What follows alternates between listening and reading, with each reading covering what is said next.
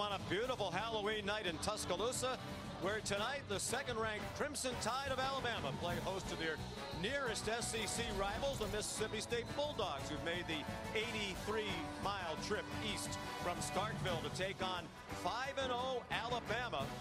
They're averaging 48 points per game. That's most of the country entering the weekend among teams that have played more than one game this season. Hi, everybody. Welcome. Sean McDonough along with Todd Blackledge. Delighted to have you with us. It is certainly a historically excellent start for Alabama on offense. But last week in Tennessee, they lost Jalen Waddle, their explosive playmaker, to a fractured ankle, out for the year.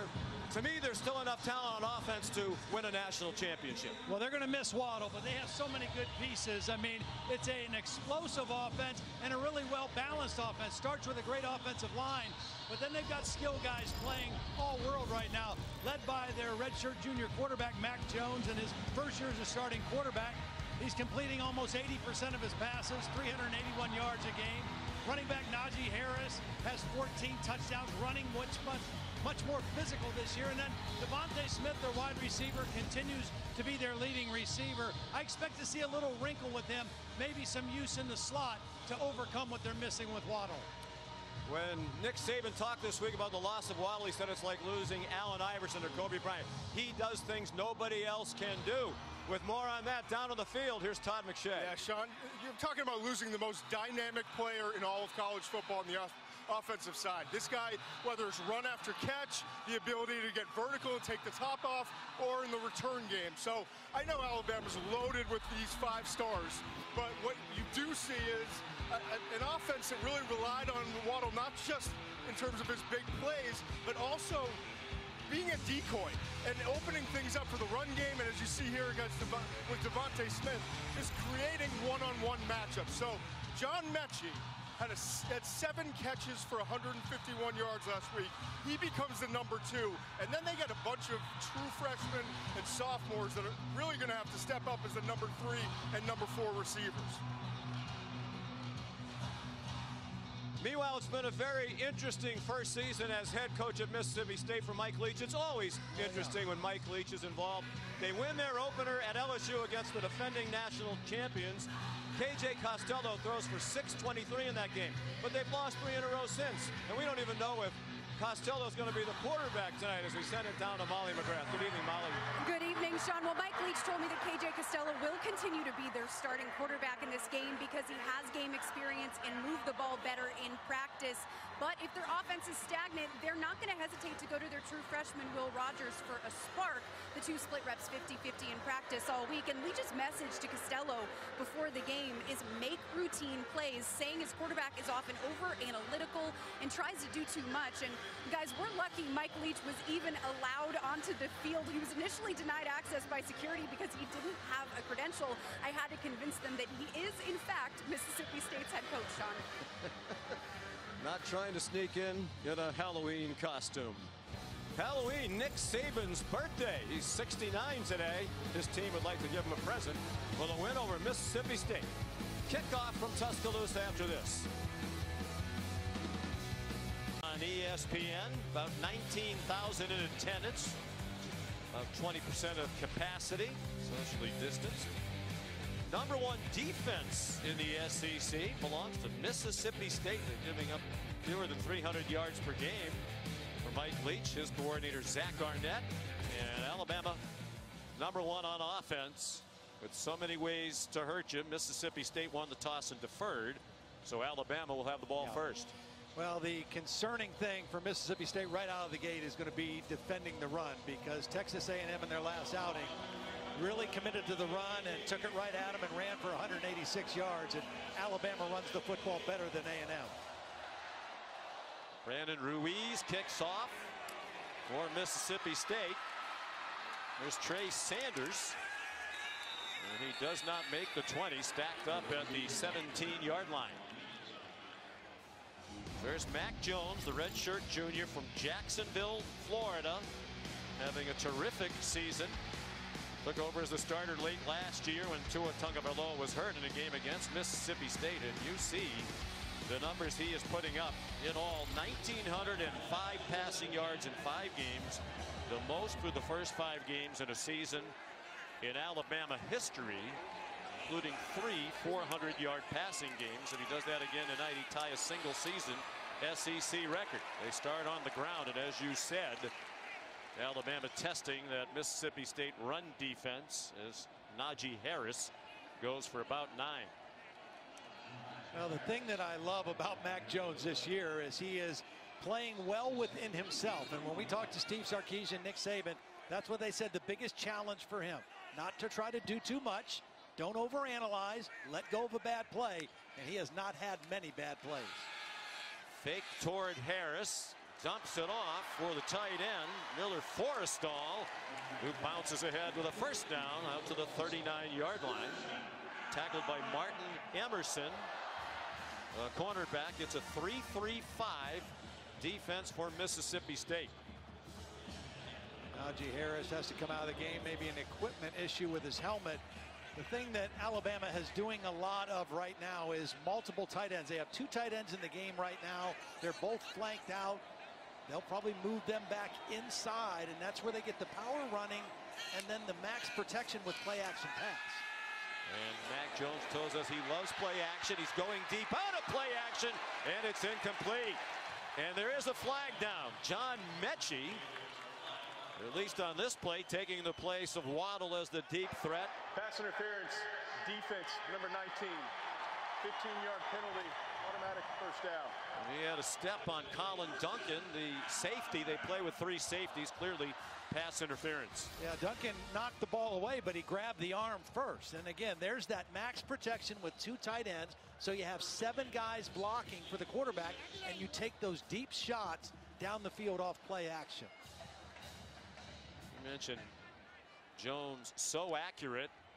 Without Jalen Waddle, who had successful surgery on his right ankle during the week and is on the sideline.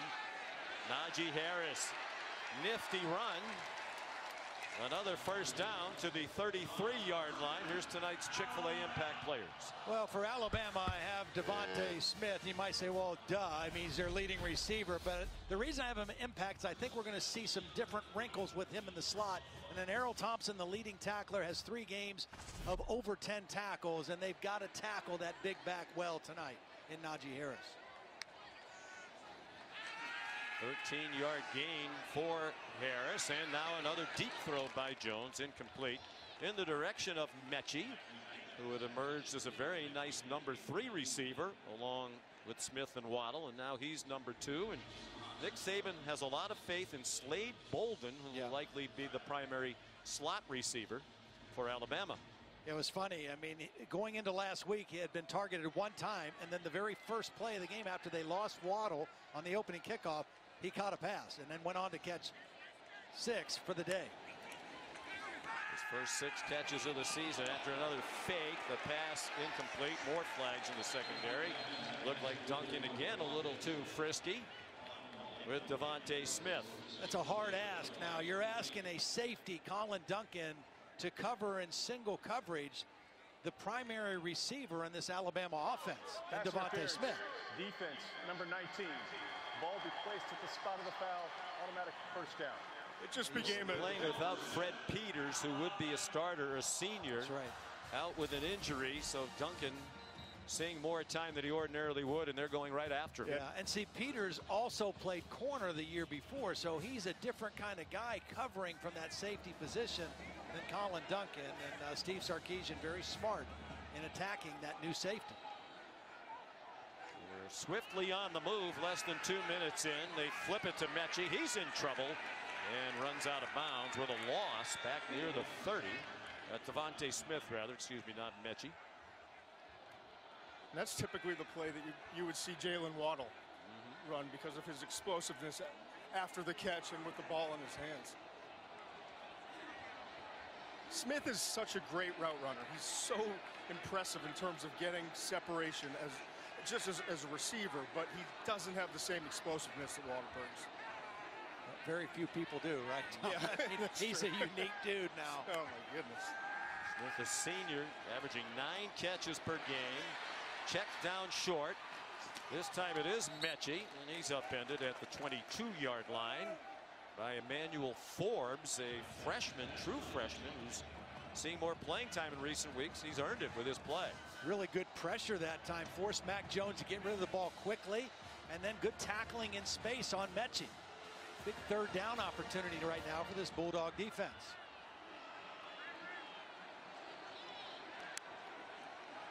Third down 9. They bring pressure, and they do that a lot. To the corner of the end zone, and Smith couldn't hang on. Off his fingertips. And that time, no interference from Colin Duncan. Although if Smith hangs on, Duncan gets beat for a touchdown. Yeah, he beat Duncan. He had separation. You can't throw it any better, and you just don't see Devontae Smith miss many of them like that. When you put a guy in the slot and run the fade, you have so much field to work with. That's a great read by Mac Jones going there, because you've got a lot of room to put that ball in the right spot, which he did. But Devontae not able to come down with it. There's Will Reichard, who hasn't missed a kick yet this season, and that is still the case. 40-yard field goal for the sophomore from Hoover, Alabama. Alabama up 3-0 against Mike Leach and the Bulldogs.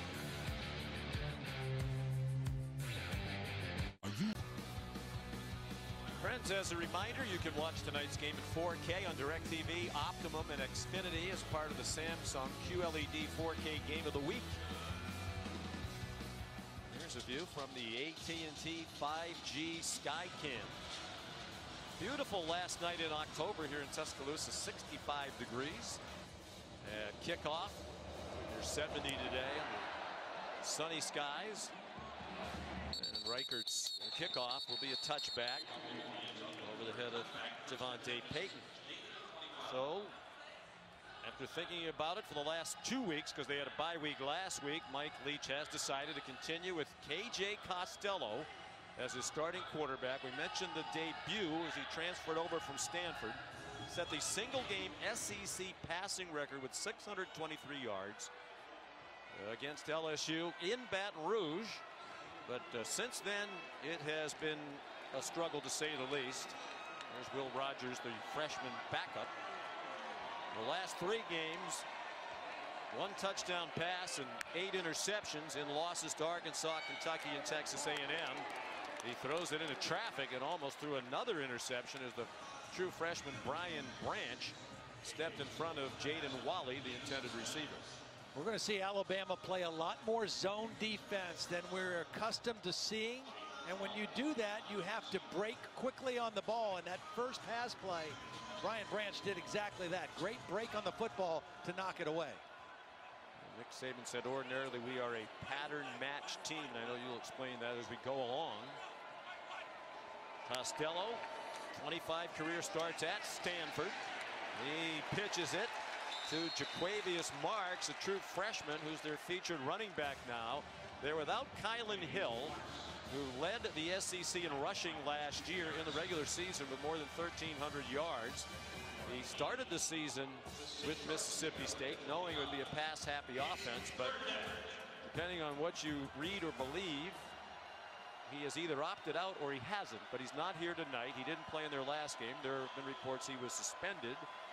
The school says that's not something they would confirm or deny. They would only say that he's unavailable. High snap handled by Costello. He was hit as he threw. It was almost intercepted again. Branch there. Malachi Moore also back there. And it was the pressure that forced the throw. Yeah, that's Will Anderson, their best pure pass rusher. The throw is out. It's a little bit behind the intended receiver, and that was man coverage with 2 deep safeties. Therefore, they had tight coverage on that crossing route. Good 3 and out for the Bama defense. Todd, I'll be honest.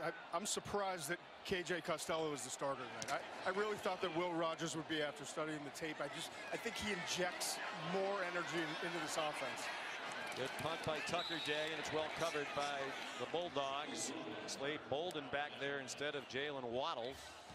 And Martin Emerson down there leading the coverage for Mississippi State. Well, Hill's been one of the best running backs in the SEC in his senior year.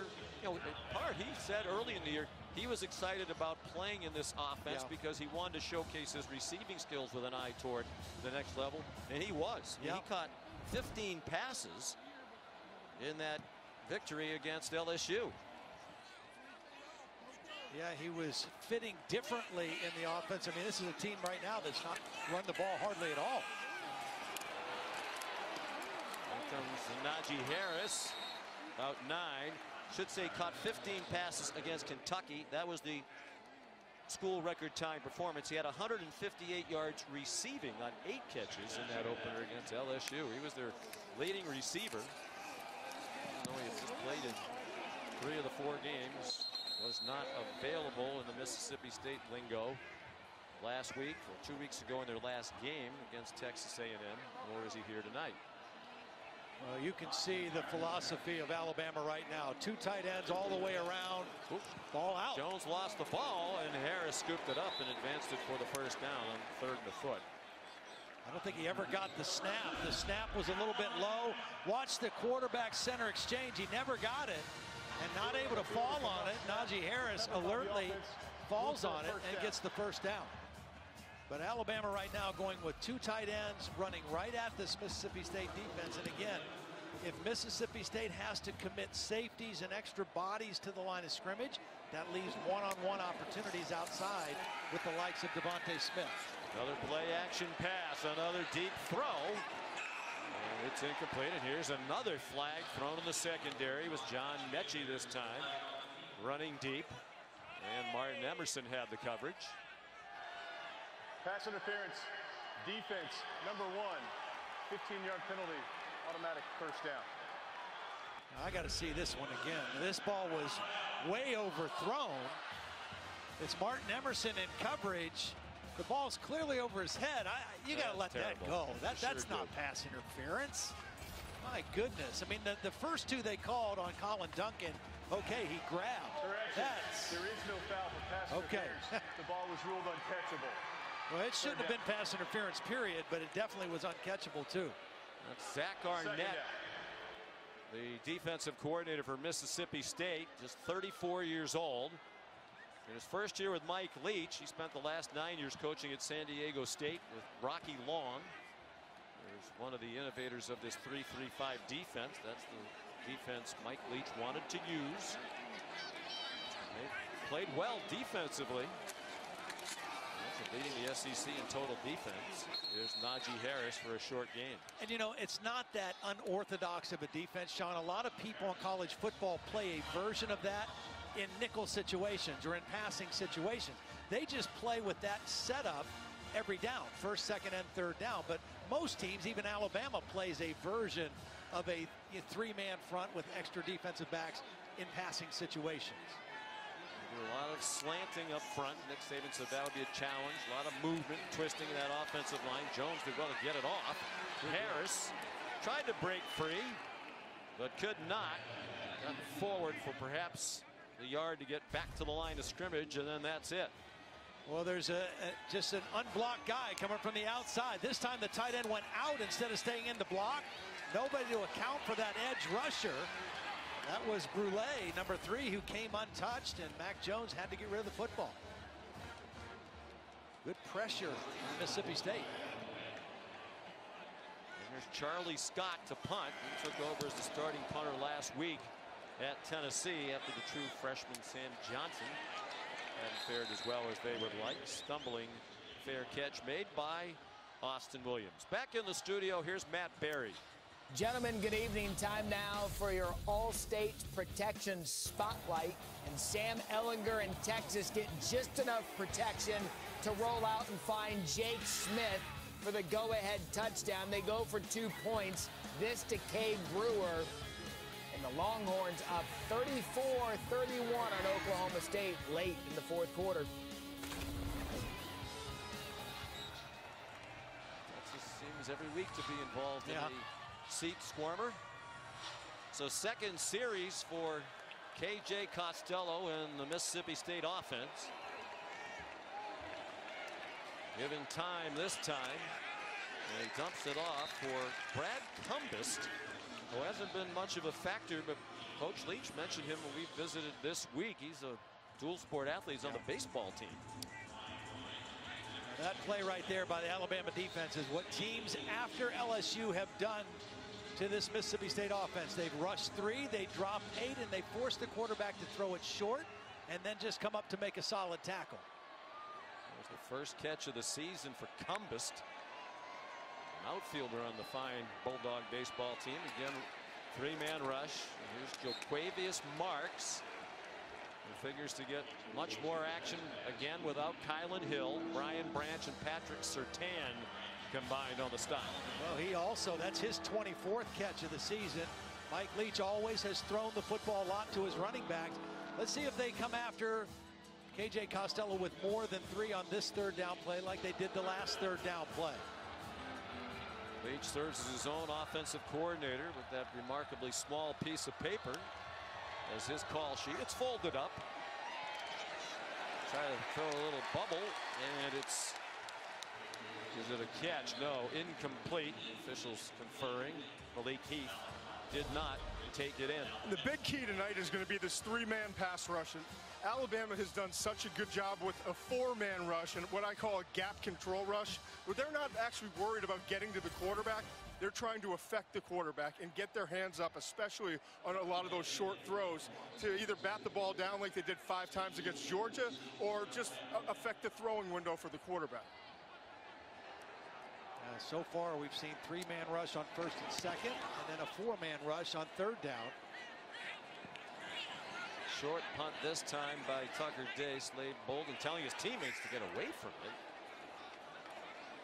They almost did not completely heed the advice.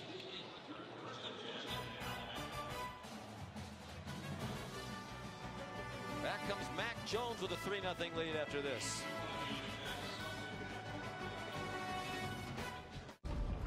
Back in Tuscaloosa, Alabama on Halloween.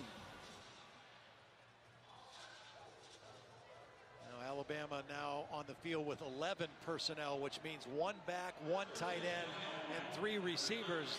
So far, every possession they've had 12, which is 1 back and 2 tight ends. Going to spread it out a little bit more on this possession. Out of the pistol with Najee Harris, the running back. Slade Bolden runs in motion. Harris looks like he got enough for another 1st down. He's very close to it. Marcus Murphy, the middle safety, they call him the Bulldog, made the stop for Mississippi State. The difference between Najee Harris this year and any other year in his career, he is just pressing the hole much more consistently and running with more physicality. I mean, he is running north and south. He was always a guy earlier, even though he's a big back, always wanted to try to bounce things out and outrun people to the sideline. He's a different runner now. Saban made note of that in our visit this week. Here he comes again. Took 4 or 5 Bulldogs to wrestle him down. There is a flag back at the 45-yard line. Jason Autry, the referee, leading this SEC crew. Holding, offense, number 65. 10-yard penalty, repeat 1st down.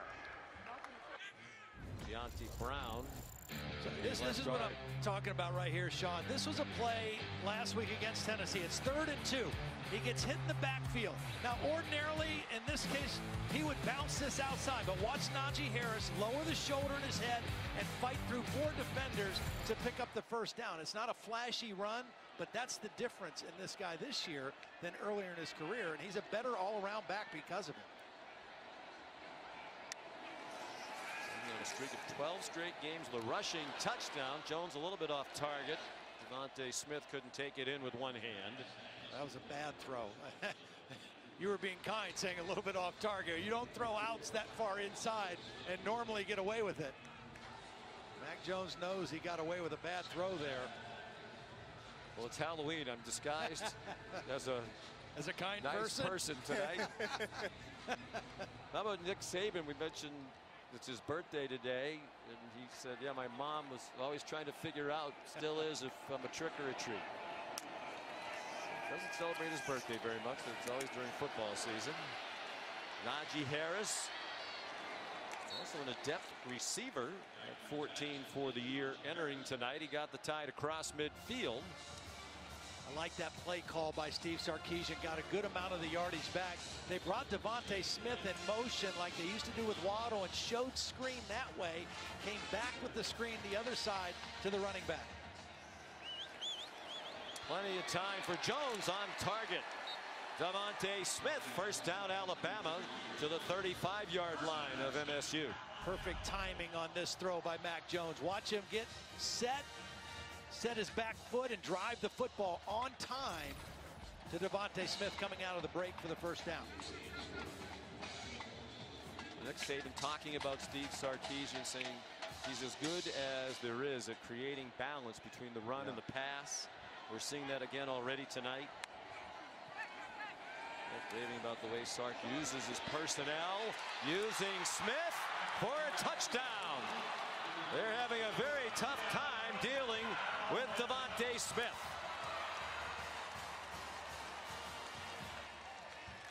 Well, they go play action with max protection and get the one-on-one.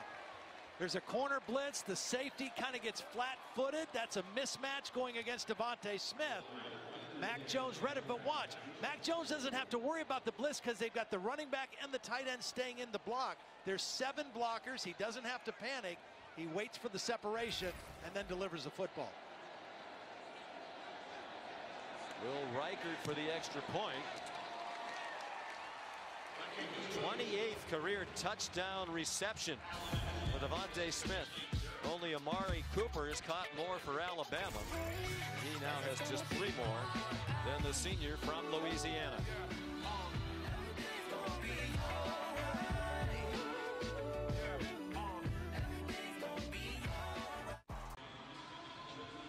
We spoke with DeVonta Smith yesterday. Said Jalen Waddle will certainly remain a very important team leader. He's there on the sideline in that cart. Yeah. Being careful not to put him in a place where he can get run over, having just had right ankle surgery earlier in the week. Those two bring so much energy to this whole team, not just the offense, not just the wide receiver room. There's Javonte Payton bringing back the Reichert kickoff. He ran into his own man, and he went down at the 16-yard line. Jalen Waddle had 557 receiving yards. Bear in mind, he didn't play from scrimmage in their 5th game of the year. 3 career returns for touchdowns. The SEC Special Teams Player of the Year. But the state at Neyland Stadium in Knoxville was there for the tradition. The winning team of that great rivalry, Alabama and Tennessee. They smoked cigars. They all went to the receiver group, went to the ambulance to smoke a cigar with Jalen Waddle. He's a very, very popular guy on the team. Nick Saban said for the 2nd year in a row, we've lost the most popular guy on our football team to an injury, Tua Tagovailoa, a year ago. Against these Mississippi State Bulldogs in Starkville, Quavius marks the reception. And a short gain. Mississippi State, meanwhile, does not have a first down. They have 13 yards of offense now. Again, when they played LSU and threw for 623 yards, LSU played all man-to-man. They rushed at least 4 every time, played man, and they got explosive plays down the field. Their 3rd possession, they've had 2 3-and-outs. Their longest gain has been 4 yards. Jo'quavious Marks wrestled down by DJ Dale in the middle of that defensive front for Alabama. It is definitely going to take time for this offense to take root with Mississippi State, but that's been the case with Mike Leach everywhere he's been at Texas Tech and Washington State. It doesn't happen overnight. And then you factor in also this offensive line. 4 games, they had 4 different starting combinations to work with. Mike Leach said we haven't protected consistently enough. Saw Will Rogers, the backup quarterback. You may see action again. Costello almost intercepted, and it was batted down by Josh Jobe. There is a flag down on the far sideline. On 3rd down, they have been playing more tight man coverage, but the thing is that Alabama can do, as we listen to this penalty call. Ineligible receiver downfield, offense number 31. The penalty is declined. Results for play, 4th down. Number 31 is a wide receiver, but obviously by formation he was covered and not an eligible receiver. There he was in the slot. But the problem right now for Mississippi State is Alabama has no fear of the running game at all, which means they can play with 2 deep safeties and believe they can stop anything they try to do running the football.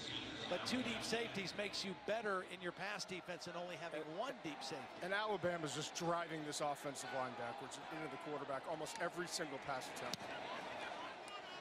Tucker Day punting for the 3rd time in this first quarter. And Slade Bolden makes a fair catch. Good field position for Bama to start this possession. Next Saturday night, 7:30 Eastern time. The Pac-12 season kicks off. Our colleagues will be in Eugene for number 14 Oregon against Stanford. Great rivalry. 7:30 Eastern time. Davis Mills will be the starting quarterback. Of course, KJ Costello started 25 games as the starting quarterback for the Cardinal before transferring here. Jones took the check down, and Najee Harris gang tackled after a gain of perhaps a yard. It's one of the things, again, I think Mac Jones is doing so well and why he's completing almost 80% of his passes. That was a play action attempt to throw deep to John Mechie. He saw double coverage on Mechie, didn't force the ball down the field, took the dump off, taking what the defense gives and then wait for those opportunities to throw the ball down the field. Swinging out wide here for Devontae Smith. Good rally to the ball by this defense. Colin Duncan in on the play. They stopped him at the 48, so Alabama will need 6 here on 3rd down. Actually, now they spotted at the 47-yard line.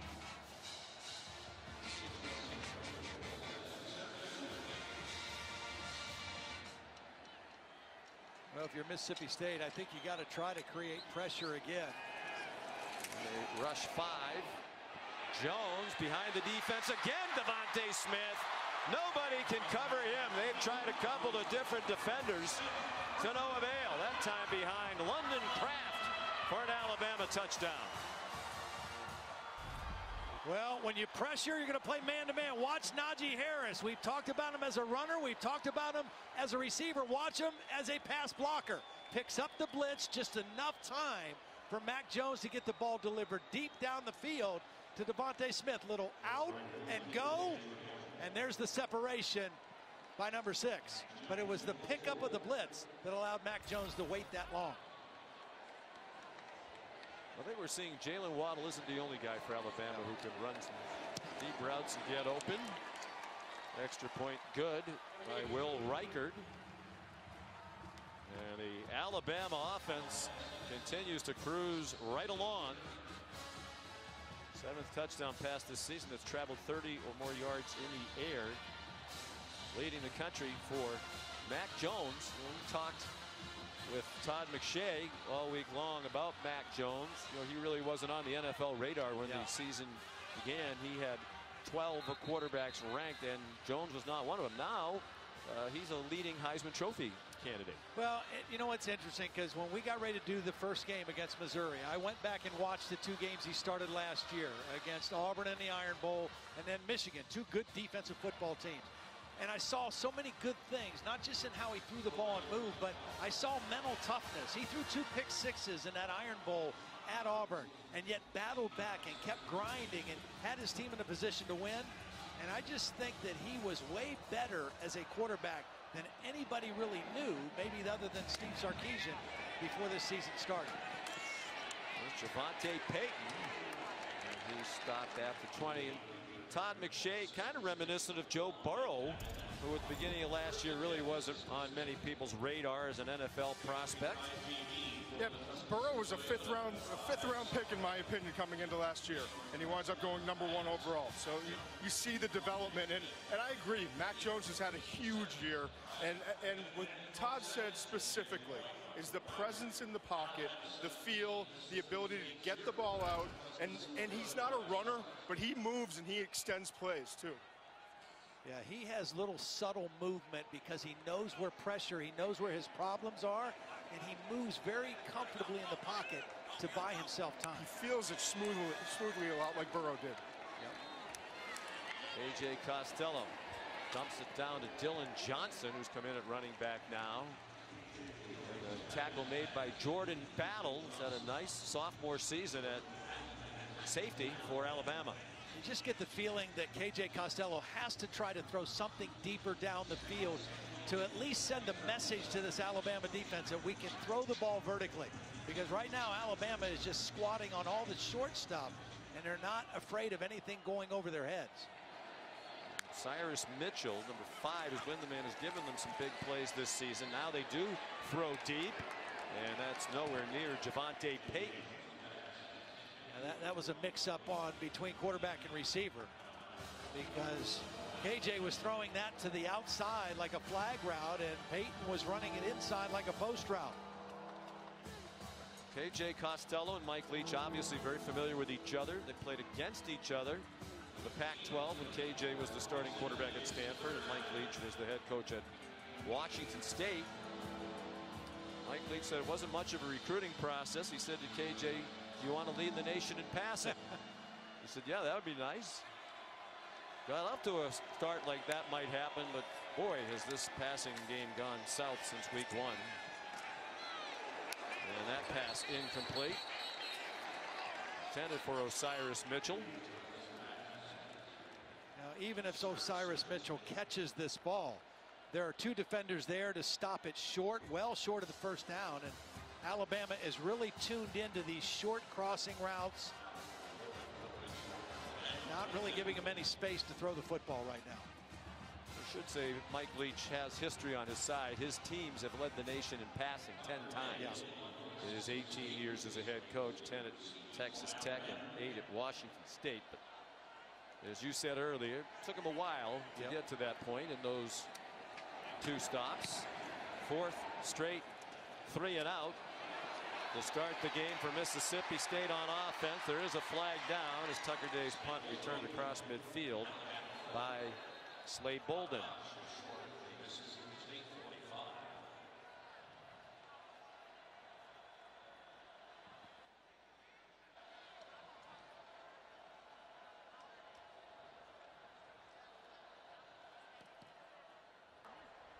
Illegal formation, kicking team. Number 31 was not on the line of scrimmage with more than 4 in the backfield. 5-yard penalty added to the end of the run. First down, Alabama. You know, Mac Jones, the thing that stands out in addition to what Todd and I were talking about with the pocket presence is his ability to make quick decisions. He sees here it's a cat blitz, a quarterback coming off the edge. Now he's got a one-on-one versus a safety, and he's so decisive. And then obviously the ball placement is perfect over the right-hand shoulder. He really has a good feel, and for a guy who hasn't started a lot of games, he reads and processes so quickly, and I think that's why he's A, skyrocketing up draft boards, but B, he's leading this Alabama team to probably heights that they didn't expect to have offensively. And getting greedy, Devontae Smith. Is he in bounds? Yes, he is inside the 10-yard line with Colin Duncan again in coverage. He is on his way to one of those epic nights that he's had in his past. I mean, big games against LSU last year. What did he have against Ole Miss in the game we did earlier? 11 or 12 catches. 13. 13. I mean, he's off to that kind of night. John Mechie banged around. Well, you guys mentioned Colin Duncan. Coaches spent extra time talking to him on the sidelines. He's the inexperienced safety coming in for Fred Peters. And Mississippi State secondary very, very frustrated. Coaches telling them, you need to be mentally tough. And no answer for Smith. Brian Robinson trying to run it in on 2nd and goal from the 1. Again, this is all set up because of their ability to run the football. Right now, Alabama only 45 yards rushing, but it sets up everything they want to do throwing the football down the field. Well, they have 170 yards passing, and Smith in the quarter, 6 catches for 130 yards and 2 touchdowns. First quarter. He interfered with him a couple of times as well. Robinson again, touchdown. But there is a flag thrown by the official on the line of scrimmage near side. False start, offense, number 87, 5-yard penalty, 3rd down. Miller Forrestall, 5th-year senior tight end from Cartersville, Georgia, where he wanted to be a quarterback, but they had a quarterback by the name of Trevor Lawrence on the high school team. So That's the end he of the became a first tight quarter. end. And it's worked out well for both. First quarter dominated by Alabama. They outgained Mississippi State 217-21. 10 first downs to 0. The most important numbers, 17-0 Alabama after 1.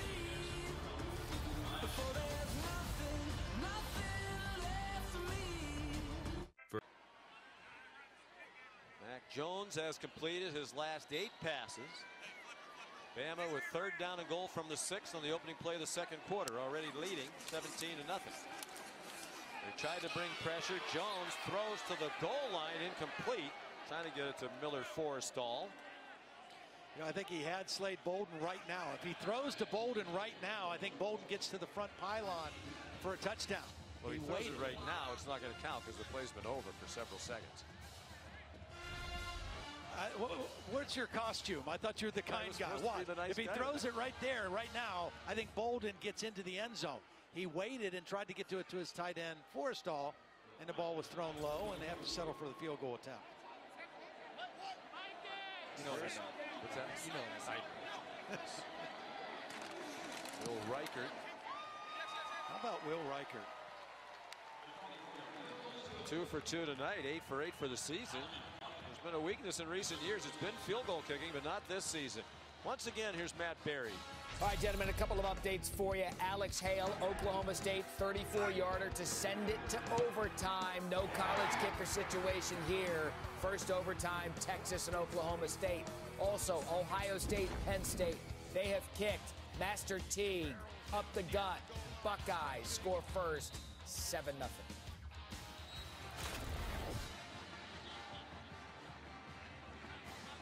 very interesting weekend of college football. Number 2 Alabama in cruise control here against Mississippi State. In their most played rivalry. This is the 105th meeting between the two. The most commonly played opponent for Alabama. How about Boston College taking Clemson at the ropes? Yeah, that was a very exciting game. Clemson rallied from 28-10 down. Largest home comeback win ever against a rapidly improving BC team. Fair catch on the kickoff by Javonte Payton. And here's our drive recap brought to you by Downey Defy. Well, Todd McShay showed you a play from the Georgia game. This was the exact same play, a corner blitz, but Mac Jones knows it's picked up by protection, so he waits for his top receiver, Devontae Smith, to open up. Then the out and up. Again, Mac's protection. Nice pickup by Najee Harris. Steve Sarkisian has done a great job of allowing Mac Jones to throw deep down the field with Mac's protection, and he has really paid off throwing the football deep.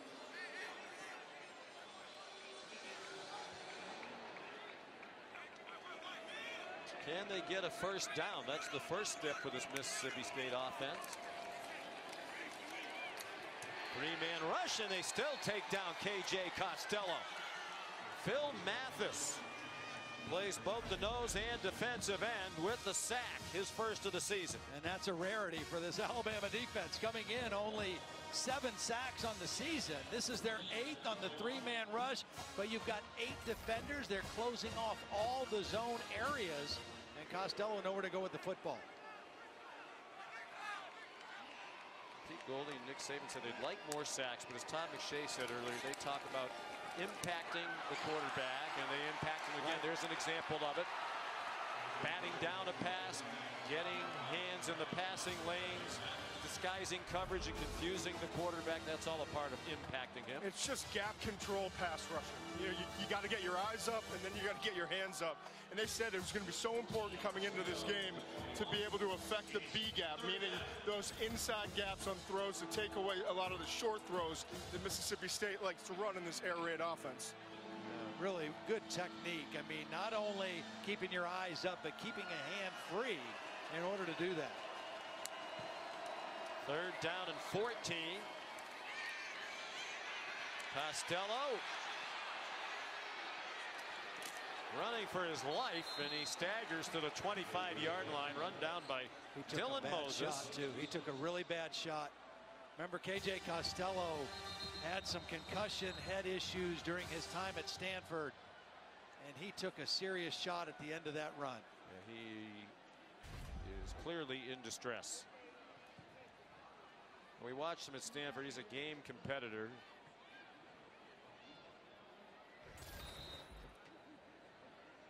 But I would think that we will not see him again here tonight. Let's hope he's okay. Will Rogers warming up. The medical staff out to look at KJ Costello, who has a history of concussions. He suffered a concussion in their opener last year for Stanford against Northwestern and missed time. This looked like the knee to the head. Yeah, Christian Harris inadvertent, just coming to help on the tackle, and they took their time with KJ Costello, and now they're going directly to the locker room. Yeah, this is a moment ago. They're helping him up, and he is just now walking to the tunnel. He was seated on the field the entire time that we were away in commercial. That's a live shot, just now getting to the tunnel. It's the 5th straight 3-and-out to start the game. We'll see Will Rogers, a true freshman quarterback, the next time they're on offense. Tucker Day to punt again for the 5th time. Might be a little leg weary. Short line drive kick. Slade Bolden doing his Jalen Waddle imitation. Runs it back inside the 35-yard line to the 33. There is a flag down on the play. Bolden was a high school quarterback at West Monroe High School in Louisiana. Very good short space quickness. There's the return. Holding. Return team. Number 21. 10-yard penalty from the spot of the foul. 1st down, Alabama. Here's Matt Barry back in the studio. All right, guys, overtime, Texas, Oklahoma State. Sam Ehlinger, first possession to Joshua Moore, touchdown Longhorns. Pokes have the ball, 4th and 8, ball game on the line. Ohio State, Penn State, quick work here. Justin Fields, Chris Olave. It is all Buckeyes early, 14-0 over Penn State. Yeah, I knew that was a tough spot for Penn State. They did not play well enough to win in Bloomington last week, and Ohio State clearly the cream of the crop again in that conference. Penalty means they start at the 35. Najee Harris, after a gain of 8, taken down by Sean Preston, sophomore safety. St. James, Louisiana. Grew up around football. His dad was a high school football coach. Sean was a ball boy for his dad when he was a kid. This Alabama offense on pace for another epic kind of night. You know, we saw him a couple weeks ago, 723 yards against Ole Miss, then 546 against Georgia. Everybody thought Georgia is the best defense in the country. Ooh. Najee Harris stood up and driven back by Aaron Odom. Backup player, although they rotate a lot of bodies in that front 3. Odom's a junior from Jackson, Mississippi. Nice play. One of the things that this Mississippi State defense has done prior to tonight is in sudden change situations when they've had to come on the field after turnovers, and there's been a lot, they've played some of their best defense. Right now they're hanging on for their lives. Mac Jones checks it down short to Devontae Smith. And he's stacked up at the 50, but he got the 1st down. on his 7th catch of the game for 138 yards, and he has scored twice. Just see how smart of a player he is on that play. If he continues to try to take that to the sideline, he may not get the first down. But he knew he had to turn upfield. He was a little bit short, got what he needed and a couple extra. Steve Sarkisian told us the other day, he says, I don't think I've ever had a player that I've had more communication with that wasn't a quarterback than Devontae Smith. He's a real student of the game and a fun guy to coach. He likes to be involved. Flag before the snap. False start. Offense, number 65. 5-yard penalty. First down. In fact, Sark told a funny story. He said sometimes between series, when the defense is on the field, he'll be talking to silent. He'll talk about a play he wants to run in the next offensive series. And he said Waddle and Smith would say, well, I'll take that play. You know, that's my right. play. Every now and then they'll go to rock, paper, scissors to try to figure out who would be the primary receiver. Najee Harris running left, gets the penalty yardage back and about 3 more. It's been one of my favorite things to watch on the sideline the last couple of years. Obviously, they lost Jerry Jeudy and Henry Ruggs to the first round of the NFL draft. But the competitiveness that they have on the sideline, they're always chirping at one another. They set such a high standard. And talking to Sarkisian, he was just saying that, you know, that his quote was, they're on their necks. Like, you have to perform, and if you don't want it, then I'm going to get it. When they've got 3 freshmen that they need to kind of bring along here as this season goes without Waddle now. And I think the thing is right now those young guys maybe aren't trusted enough to do things consistently and all the precision in this passing game. But as Todd just mentioned, these wide receivers will hold them to a standard and make sure that they play and prepare the way that's expected. That's Javon Baker, number 5. He's the guy we kind of anticipate will be the next young guy in to add to this wide receiver rotation. True freshman, got his first game action at Tennessee last week, didn't have a touch. Mac Jones with a flag down to the end of the play. Interesting play call. I don't know if ahead 20-0, I'd want my quarterback to get exposed like that. Manuel Forbes and Tyrus Wheat made the tackle. I think there's going to be an illegal block in the back by Devontae Smith also. That was good defense on 3rd down by Mississippi State. There is no foul for an illegal block in the back. 4th down.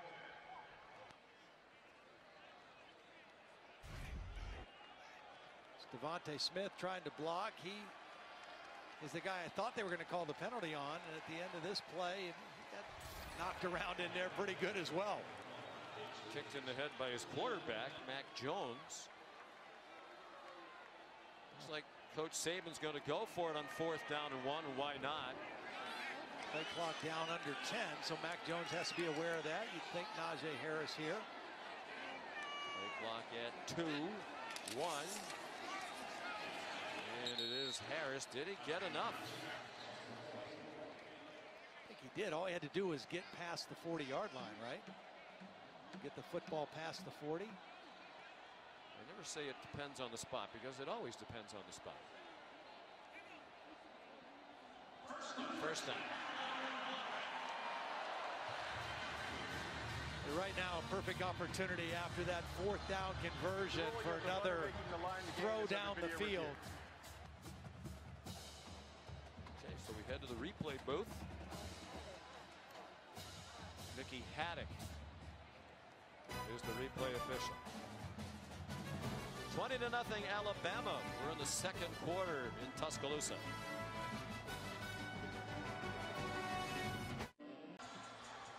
After video review, first down Mississippi State. The runner was short of the line to gain. Well, there you see his head on the line. I mean, I guess they thought when his head went down and the ball had not crossed the plane. Good stop by Mississippi State. Let's bring in our rules expert, longtime on the field referee Matt Austin. Good evening, Matt. What'd you think? Good evening, Sean. Thanks. I agree. When Najee Harris came into the line, his head hit right on the line. So if the ball had to get past the line, there's no way that it... That's correct.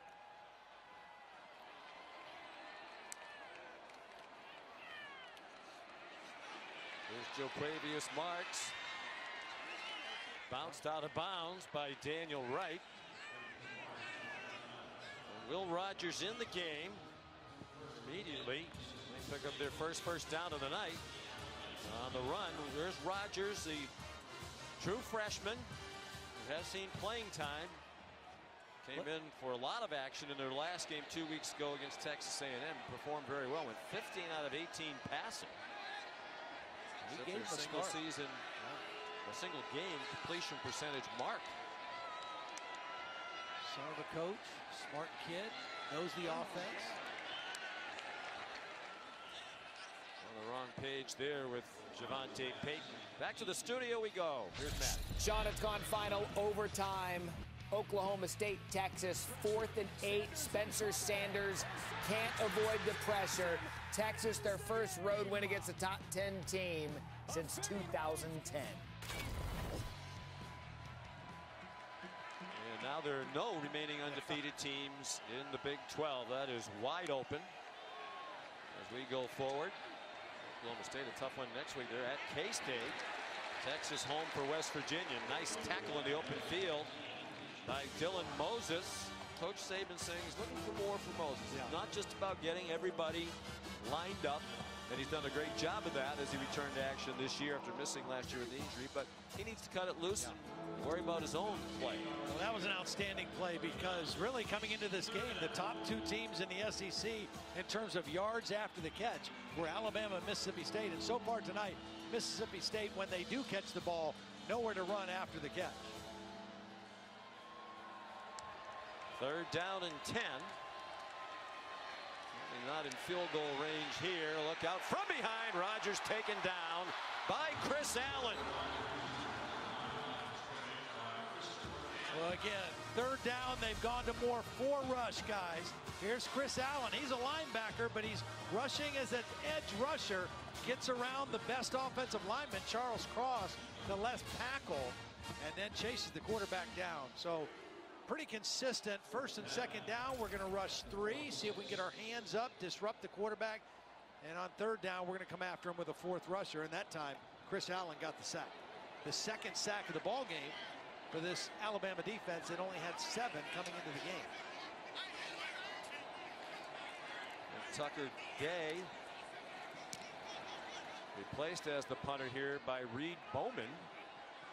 They might be wiped out from all the activity he's seen already. Slade Bolden, the punt return to the 13-yard line. 38-yard punt by Bowman. 2 semifinals. New Year's Day. The college football playoff lives on ESPN. They're enjoying this Halloween in Tuscaloosa. All Alabama, 2nd-ranked team in the country, leading 20-0. And they start 1st and 10 from their own 12. Trey Sanders getting the carry and around right end to the 18-yard line for a gain of 6 for the redshirt freshman.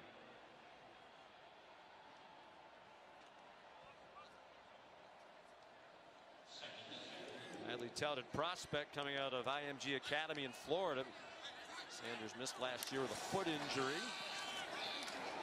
We'll give it to him again.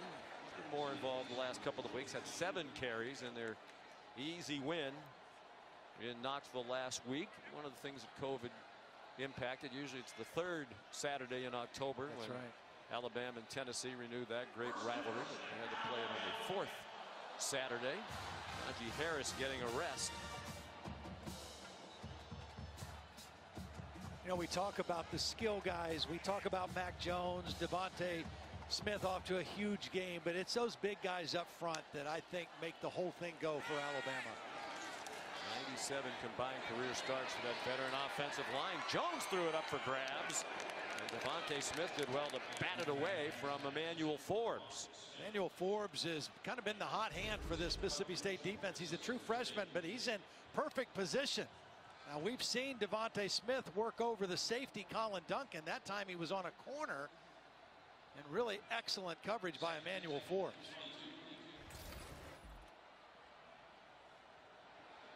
There's 2 interceptions, one of just 4 true freshmen in the country with 4 interceptions on the season.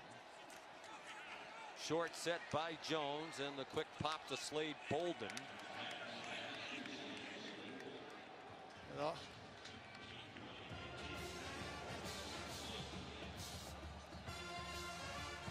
Offensive line coach is Kyle Flood. This is his second year. He's a former head coach at Rutgers. They've had some really good offensive line coaches here, and Kyle Flood's doing a great job.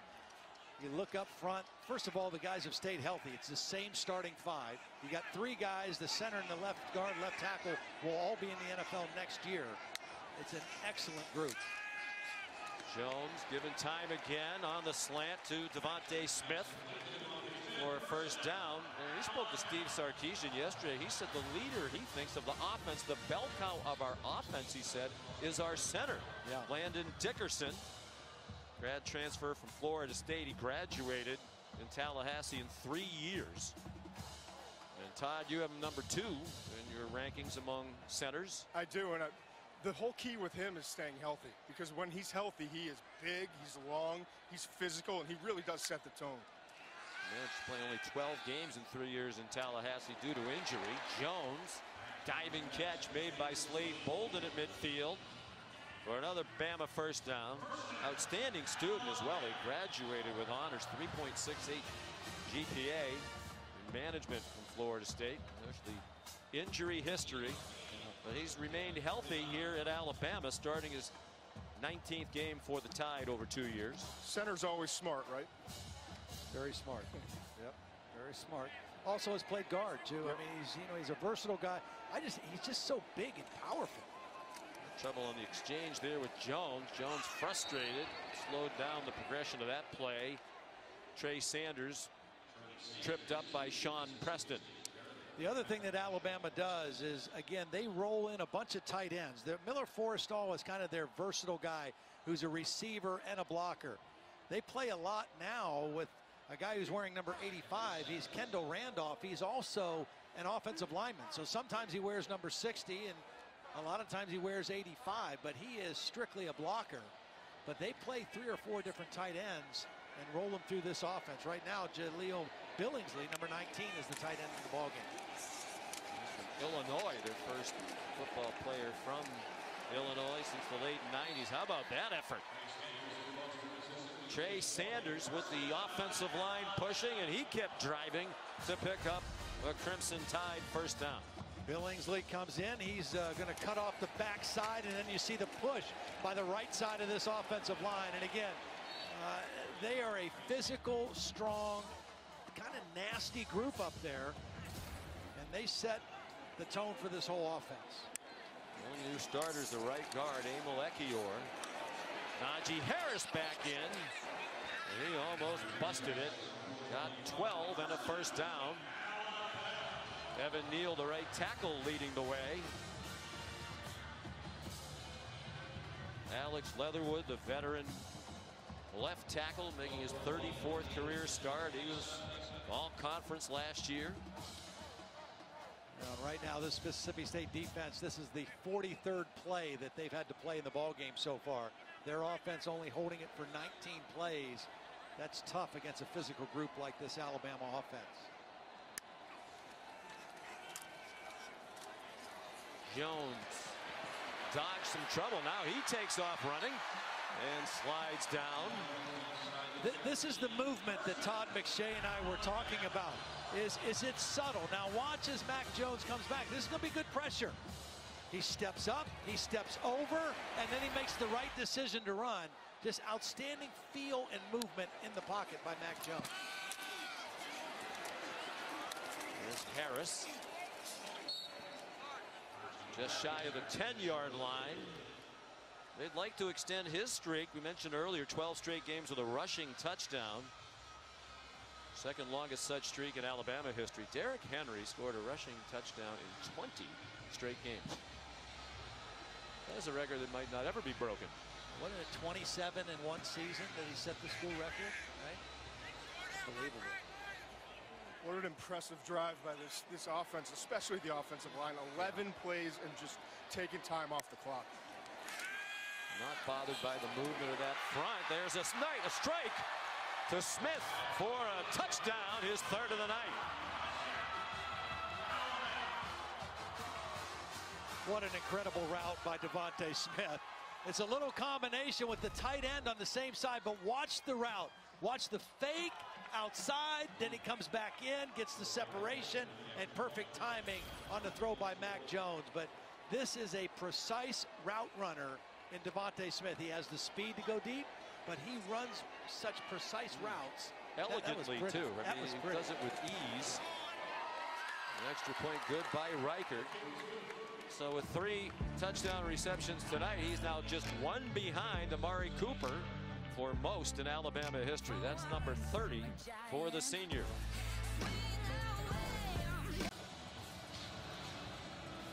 All right, man, we look forward to that. Here it's all Alabama's. Will Reichert kicks off again with a 27-0 lead over Mississippi State. Javonte Payton taken down to the 22.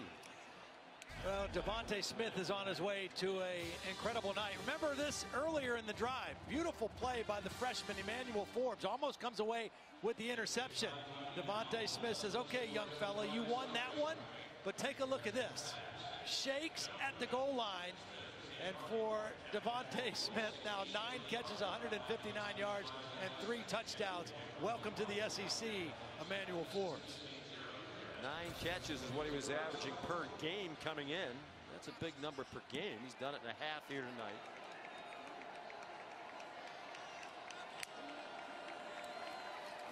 Will Rogers, the quarterback for his second series. KJ Costello knocked out with an apparent concussion. Will Anderson put the pressure on his fellow true freshman, and Rogers threw it away. Well, a flat performance for Mississippi State. And they're heading toward their 4th straight loss, barring a miraculous turnaround in this one. And it's been, to some Bulldog fans, an anxious time because they've had a number of players leave the program in the 2 weeks since their last game against Texas A&M. 3-man rush. Check down to Dylan Johnson. And he's wrestled down at the 20-yard line. Malachi Moore leading the way. And some of them are understandable. Garrett Schrader was starting quarterback for a part of their season last year. He wants to play quarterback. Jalen Maiden was a 3-year backup. Most of these players are backups. But still, that's 8 players who've left since your last game. And nobody more important than Kylan Hill, who we think is opting out, although that's still a mystery. He has not definitively said anywhere that we've heard or read, but he's definitely not coming back. And apparently, according to Mike Leach, he has not had a conversation with his head coach either. That was surprising, too. To hear Mike Leach say, well, I haven't talked to him. I heard from people in the building that he wanted to start preparing for the NFL. Dylan Johnson catches a shovel pass. Christian Barmore made the tackle, and here's another 4th down. Still 1 first down for Mississippi State. And we haven't heard much from Kylan Hill. He did tweet out earlier in the week, when people can't get to you or find out nothing about you, they tend to get upset and spread lies. Now, we don't know at all if what he's referring to there. You know, Mike Leach said, hey, malcontents, if you don't want to be here, and he did. We're not saying that those guys on that list are malcontents or that Hill was, but that he has a history of, if you don't want to play hard, practice hard, or if you don't think you're going to play, some of these guys decide to leave because they just knew they weren't going to play. And that happens everywhere with new coaches. The difference this year with COVID is there was no spring football. There was an abbreviated camp. A lot of times guys that make the decision to leave, or you weed guys out, that happens earlier. It's happening during the season right now because of the unusual circumstances. And, you know, the transfer portal has changed everything. Guys can make quicker decisions or later decisions to leave a program. That never used to really be the case, but it is now. Reed Bowman punts for the 2nd time after Tucker Day averaged about 38 yards per punt on 5 punts. Here are a couple of quotes over the last few weeks from Coach Leach. Any malcontents, we're going to have to purge a couple of those. And then this week, when that long list that you saw kept getting longer, those who had left, if you're stunned or nervous, you better brace yourself. We might lose more. I think the interesting thing for us to see tonight, Sean, is when this team comes out of the locker room to start the second half and plays the second half, regardless of what the scoreboard says, how does this team act? How hard do they play? How do they act to each other on the sidelines? Because that will go a long way in telling us how much buy-in there is. And it's Errol Thompson who made the tackle. He's a team leader. And we spoke with him yesterday. We asked him, you know, the perception from afar might be that there's some chaos, turmoil in the program. He said, that's not true. The guys who left went to a better spot for them. He said, those of us who are here are really buying in. We really like and respect Coach Leach, and we're going to keep playing hard. It was a one-sided half against them for sure. 27-0 Alabama. The State Farm halftime report right now. On ESPN, the only remaining undefeated team in the SEC, Alabama, seemingly on its way to 6-0 for the year here in Tuscaloosa, dominating Mississippi State 27-0 as we head for the third quarter. Sean McDonough, along with Todd Blackledge, so much attention on the Alabama offense all season long. I think you were talking about at the half just a moment ago, the good news for these Tide fans, perhaps the better news, the improvement of the defense. Well, you know, the last time we saw them was in Oxford against Ole Miss, and they gave up a whole bunch of yards and points, running and passing. And Nick Saban said, I think we've been playing better defense the last couple of weeks. It showed up against Georgia. It showed up against Tennessee. Tonight, it's been a dominating defensive effort. They've held Mississippi State to 38 total yards, 0 for 7 on third down. And one first down in the game for Mississippi State. Here's Javonte Payton bringing the kickoff back, and he's out near the 25-yard line. Here's the Corona premier moment of the game. Well, we talked about Nick Saban and Pete Golding. We're going to go to a lot more three-man rush with 8 drop. And they've been able to create pressure that way. I mean, when you have 8 guys in coverage, it really closes up throwing lanes. And they've still been able to get to the quarterback and make, whether it was KJ Costello or Will Rogers, uncomfortable. And you can do that by sacking them or also knocking passes down. And it really an outstanding effort by the front, the defensive front of Alabama in that first half. Unsportsmanlike conduct. Return team, number 0. The penalty is half the distance to the goal. That is his first unsportsmanlike foul for the game. First down. Javonte Payton, who was the return man. If there's another one of those, he'll be disqualified. It's always the last guy, right? I mean, you know, there was a late push on him on the sideline, but it's always the second guy that gets caught. It's just, that's kind of the way it is. Marco Helms, the Alabama player involved in that. I think the question right now, too, for Mississippi State offensively is there a wide receiver that can step up and at least give them some hope going forward that hey, this pass game can turn around? The 2 leading receivers for the year have been the backs. Kylan Hill, as you mentioned several times, is not here. And this man, Jaquavius Marks. Tough run by Marks. We got about 5. Here's Molly McGrath. Well, Sean, I talked to Mike Leach. He told me his offense needs to compete harder. He doesn't like their level of effort in the first half. And he said, we're a step late on everything. Our wide receivers are indecisive. And his message to Will Rogers, his quarterback, is get your eyes in the right place and make a play. And Leach wouldn't tell me the status of his injured starting quarterback, KJ Costello, but Costello is not out here, and his family is waiting by their locker room. I think KJ's eyes told us the status of KJ Costello. History of head injuries, and it certainly looked like another one here tonight. On 2nd and 5. There's Jaquavius Marks. Nice run, first down. He's a true freshman from Atlanta, out of Carver High School. And there's a look at the first half. If you're a Bulldog fan, you might want to turn away from the television. 7 possessions, 7 punts, 6 3 and outs. And only 22 offensive plays run to 46 for Alabama. First downs are 18-1. Marks in trouble and tripped up by Will Anderson for a loss back to the 24. And the first half stats brought to you by PlayStation 5.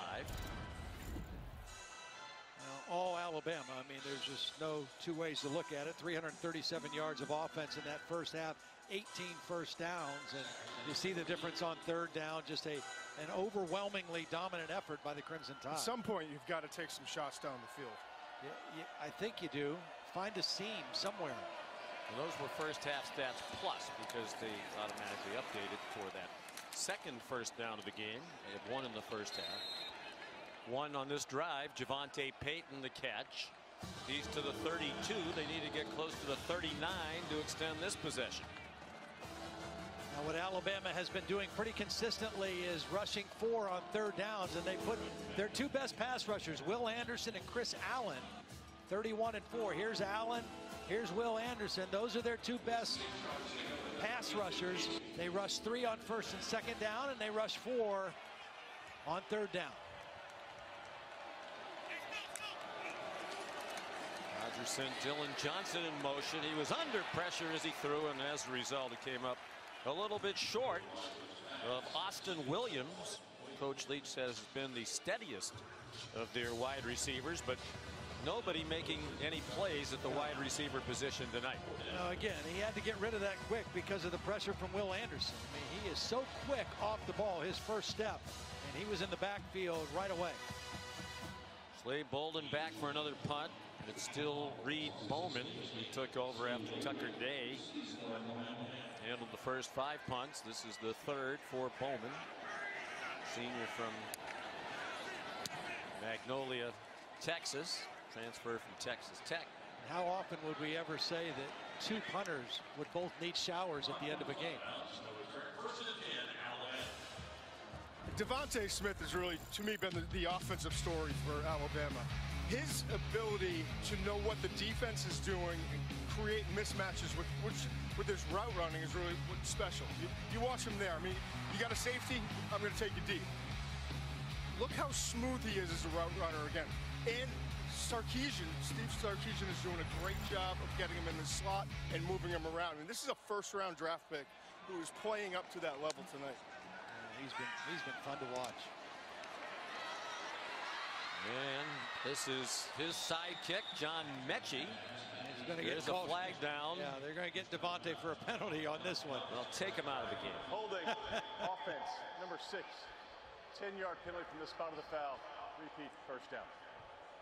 That's one of those penalties where you're upset maybe for the technique. You see the hands grabbing the jersey, but the effort. As Todd McShay just said, this is a first-round draft pick who's out there busting his tail trying to block on a pass to a different receiver.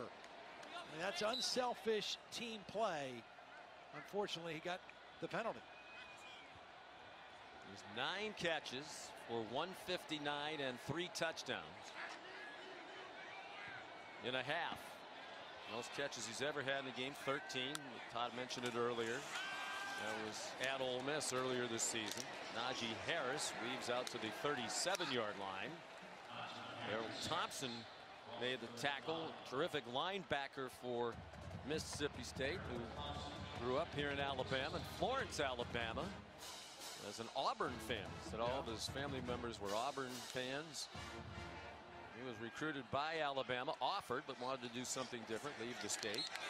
Slade Bolden the catch, chased out by Emmanuel Forbes, short of the line to make.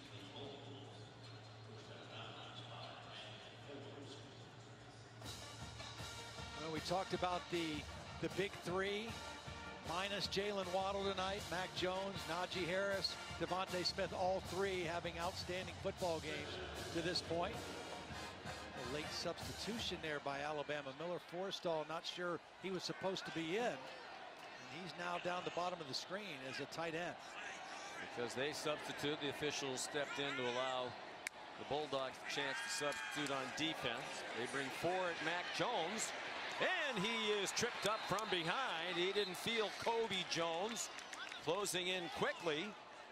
And a sack for the senior. They call him the mayor. He's from Starkville, Mississippi. Well, you mentioned Errol Thompson. Watch him run right through Najee Harris back into the lap of the quarterback.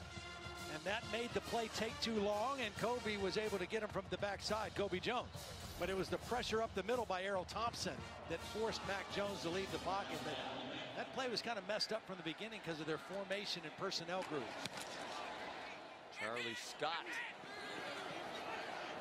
transfer from Air Force. He was their punter the last 3 years. He's the younger brother of the former Alabama All-American punter J.K. Scott, now with the Packers. That punt for 35 yards.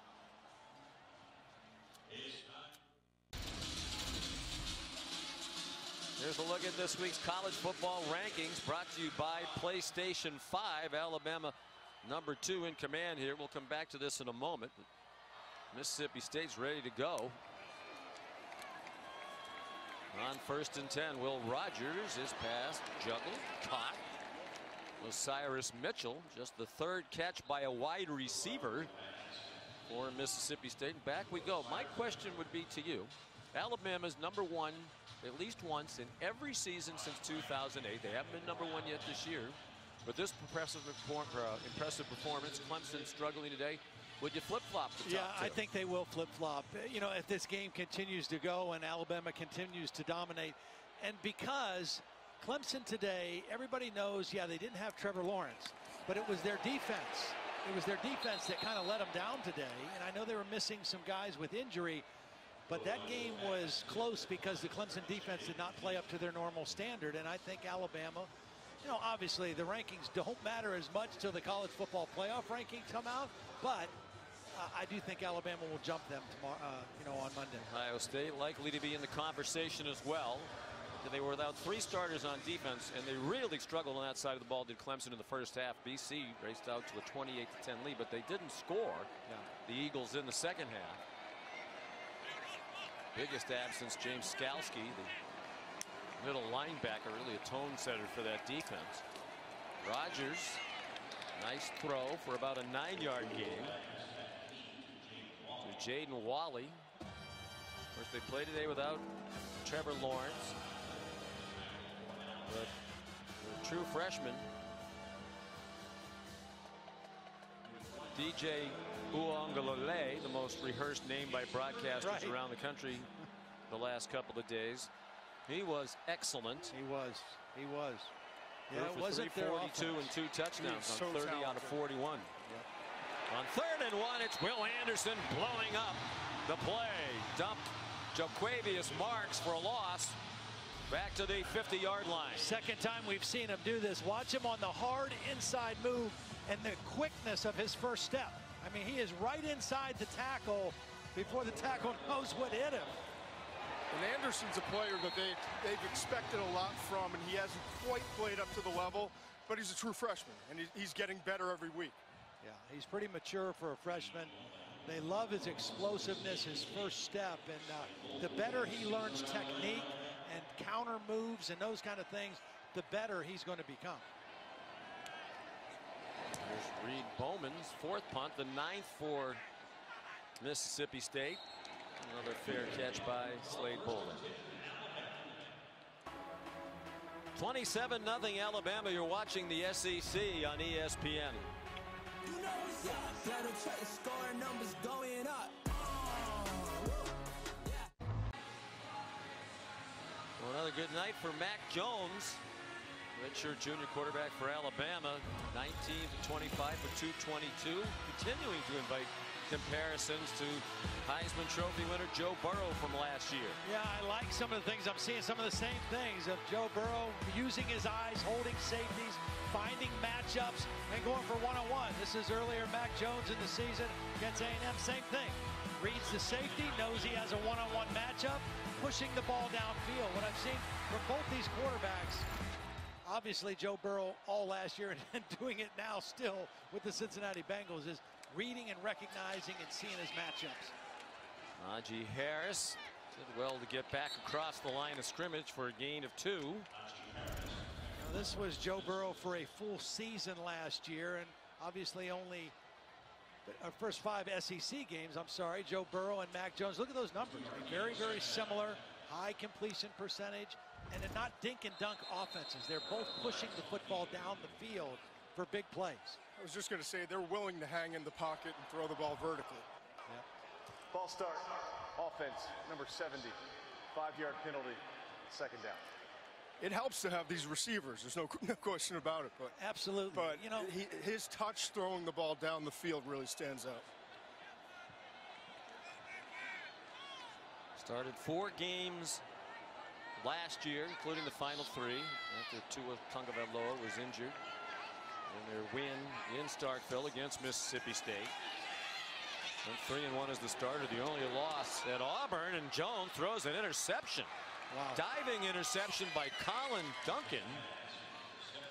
And great field position for Mississippi State to take over inside the 30-yard line. The officials conferring to make sure they thought it was an interception. At least for the moment, it will stand as such. Well, he's trying to get the ball to Devontae Smith. On a deep crossing route, the ball a little bit far. Not sure that was going to stand. Looked like it bounced off the ground. Yep. Third down. Well, that was the ruling on the field, and that's the right ruling. One of the few was the ruling on the field that came after some conversation. Yeah. They had marked the ball out near the 30-yard line, but that's a good call. Ball rolling around on the ground. You know, they didn't get a real clean picture on that. Mechie and Devontae Smith were a little close together. Again, new combinations on some of their layer routes without Jalen Waddle. Third down and 13. Jones will dump off to Najee Harris, and he stopped well short of the first down by Jaden Crumedy. Seemed to hurt himself on the tackle.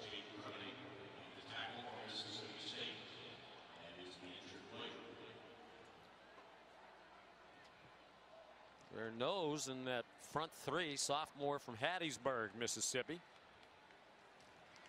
Timeout, 7:05 to go in the third quarter.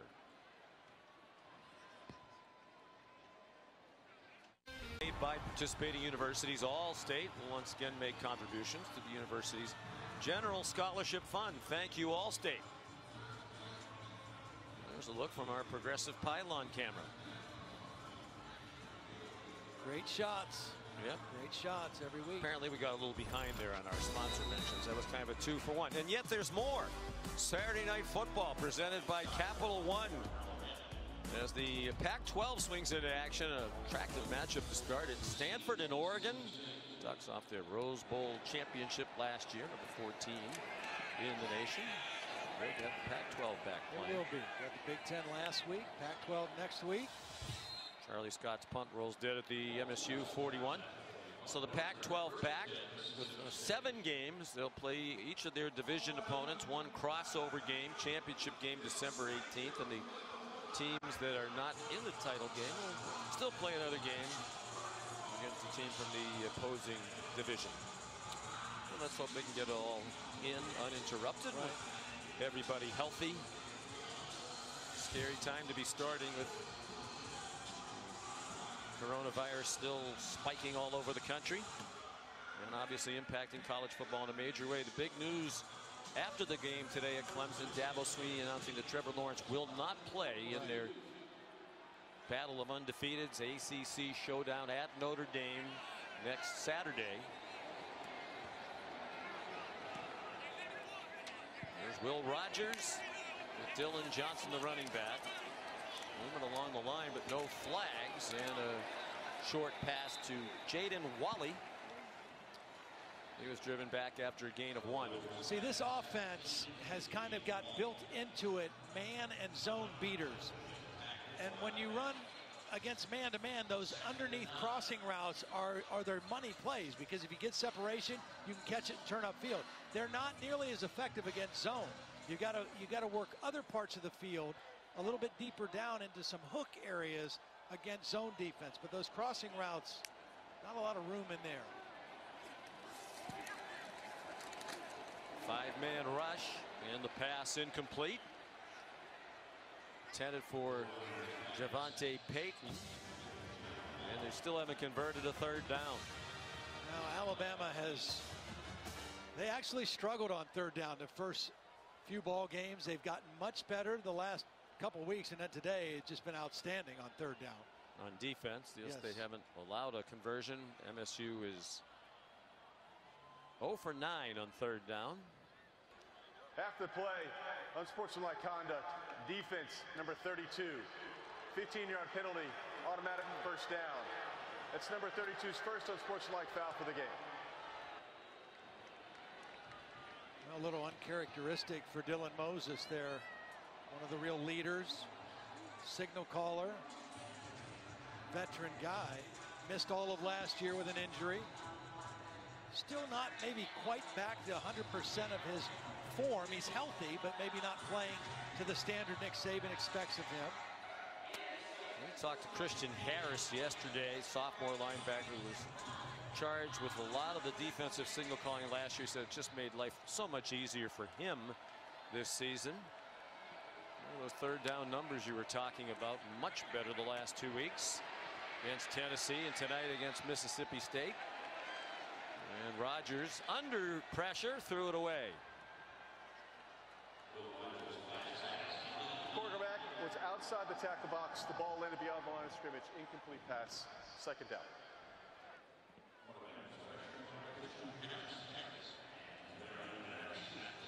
It's been a friendly quarterback competition between Rodgers and KJ Costello.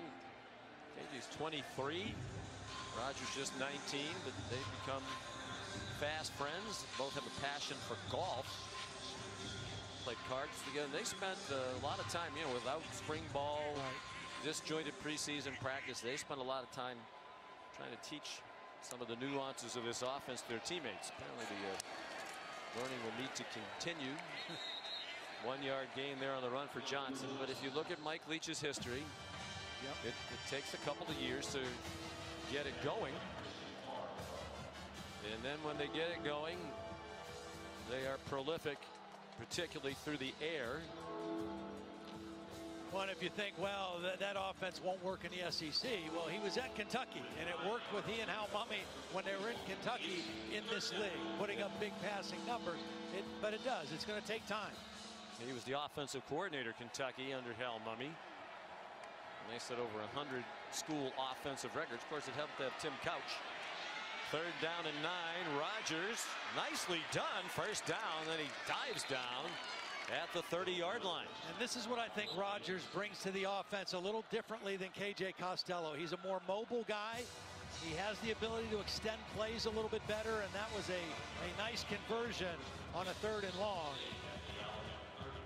Mentioned his dad was a coach. Wyatt was his offensive coordinator and also the offensive coordinator for Gardner Minshew, who was a quarterback who played for Mike Leach, a grad transfer from East Carolina, went out to Washington State, of course now with the Jacksonville Jaguars. But he and Will Rogers from the same high school in Brandon, Mississippi. Jo'quavious Marks. They're still playing hard. He lowered his shoulder and took on some contact from Dylan Moses. Yeah, I like the effort that I'm seeing right now out of Mississippi State.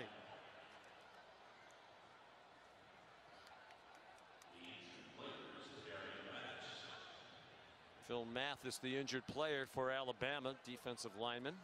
He's had a nice ball game too, and a lot of that 3-man rush being on the nose. He's played well. Well, they check on him. Here's Matt Berry back in the studio. Okay, guys, SEC update. Florida, Missouri just went to the half. Kyle Trask to Kadarius Toney for the touchdown. It's Gators up 20-7. That not the story. As both teams were headed to the locker room, there was an all-out brawl at midfield. Players swinging and throwing punches. In fact, a couple of coaches got in the middle of it and actually took punches themselves. We'll update you on if any players or what players got kicked out of the game because of that. Wow.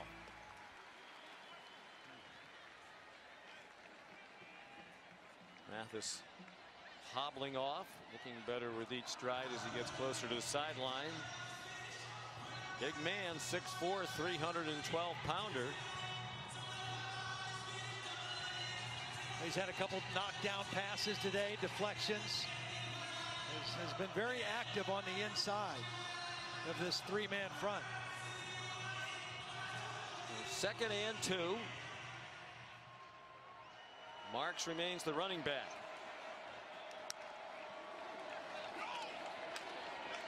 Goes out into the pass pattern. Rodgers has a man open, and it's incomplete. Malik Heath couldn't finish the catch as he got blasted by Daniel Wright. Malik Heath thinks he made the catch. It's a good throw. It did hang in the air a long time, but does he have the catch? Well, maybe. Live, it looked like he didn't finish the catch. They might take another look at this from the replay booth. Undoubtedly, they're taking close looks at these replays. Well, Matt Austin, my question is, does he have to maintain the catch all the way to the ground if he lands out of bounds, or does he? Pass is under video review. Progressive pylon cam gives us a good vantage point.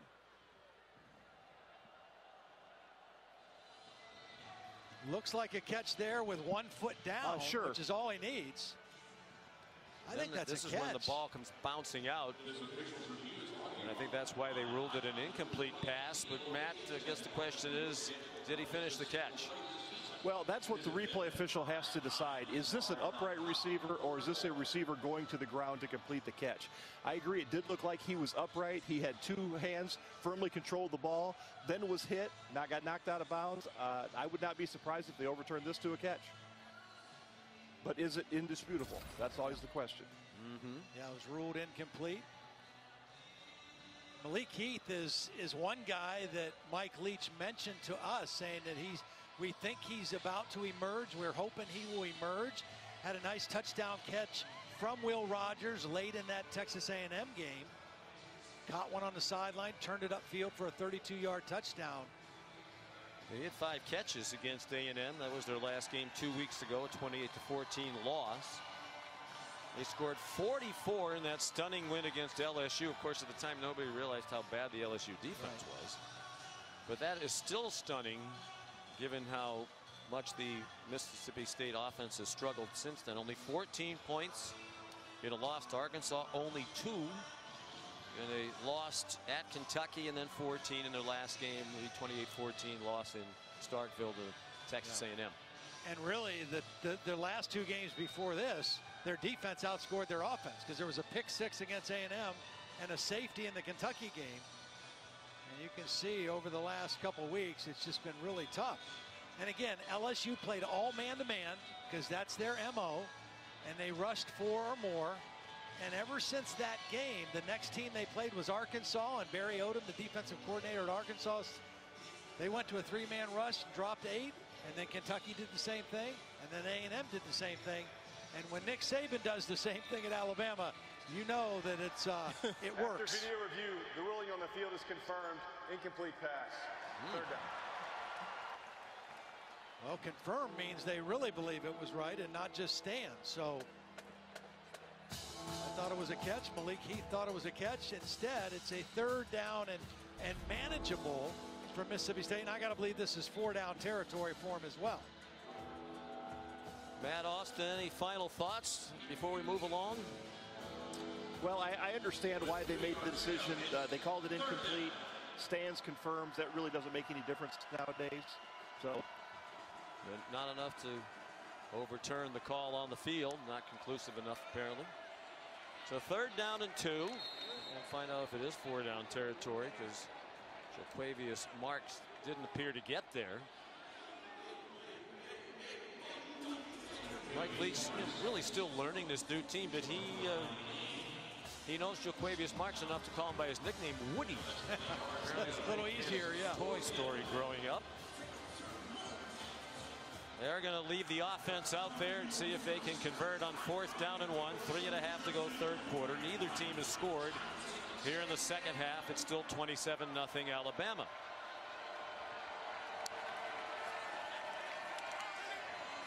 Marks shoved out of bounds, but a nice play. Yep. And a 1st down inside the 10-yard line. It'll be 1st and goal at the 9. And plays like this are really kind of like runs, like wide runs or sweeps. You get the ball out. He's got a couple blockers. He's in space. Well designed, well executed for the 1st down. The first 3rd down conversion of the ball game for the Bulldogs. Rogers was recruited by Mike Leach when Mike was still at Washington State. He decided that Rogers to stay in his home state, play for Mississippi State. Joe Moorhead was the head coach. He made that commitment. He throws to the end zone, and it's ripped away. Dylan Moses picked it off and apparently got just out of the end zone. So it's a turnover.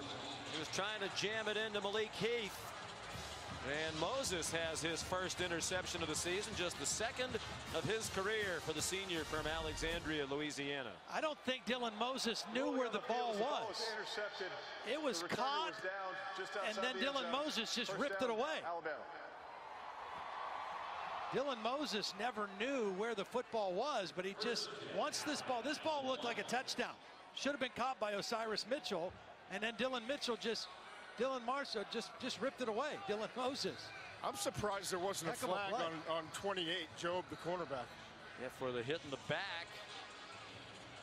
And we'll have Matt Austin take a look at that. He flattens, at least bumped significantly from behind the intended receiver. They spot the ball at the 1. Alabama lines up in the pistol. To get it out of the end zone, they do with Najee Harris. He gets a first down just across the 11. Matt, did you see anything there that might have been a penalty on Job of Alabama? Well, here's the thing. The ball was tipped up into the air, so anybody can still go catch it. So it's legal to hit the receiver, so he doesn't have a chance to go get the ball. It's a hard hit, but I think it's legal. I'm a little surprised. Offense, number 85. The penalty is half the distance to the goal. Repeat first down. Go ahead, Matt. I'm a little surprised replay didn't take a look at the spot of getting the ball out of the end zone, because coming out, the entire ball has to get all the way across the line. So that's a big difference, getting the ball on the 1 foot line versus the 20.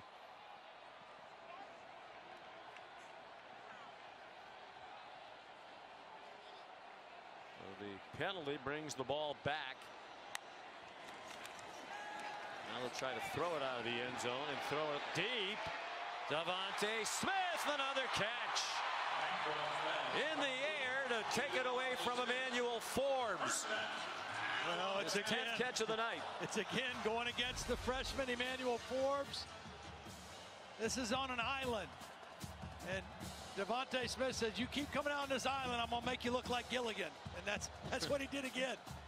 I mean, that's just a great concentration. That's really not bad coverage by Forbes, but concentration, and as Devontae says, some strength to bring that football down. 10 catches for 193 and 3 touchdowns. Back to Najee Harris. He's out near midfield.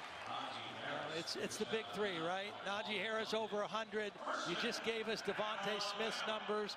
Mac Jones closing in on 300 yards passing. All kind of paced by that offensive line, led by the center, Landon Dickerson. It is a well-balanced, well-oiled offensive machine. And the play calling Nick Saban talked about, complimenting Steve Sarkisian, is so balanced.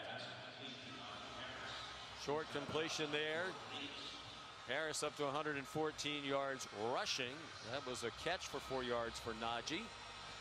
Steve Sarkisian was a candidate for the Mississippi State head coaching job when they dismissed Joe Moorhead at the end of last season before they hired Mike Leach. They had conversations with Steve Sarkisian. He appreciated their interest.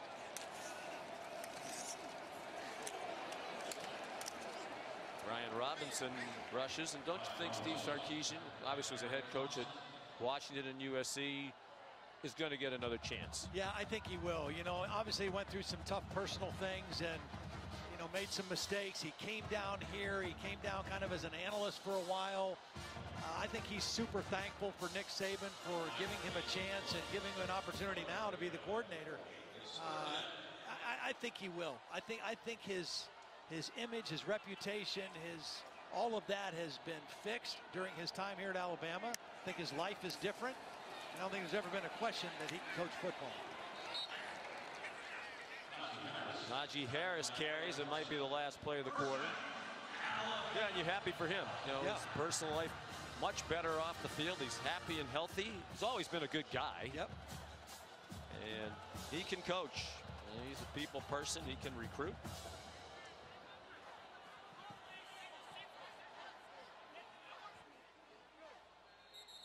They're up to 418 yards of offense through 3 quarters. You're watching ESPN College Football Primetime, presented by PlayStation 5.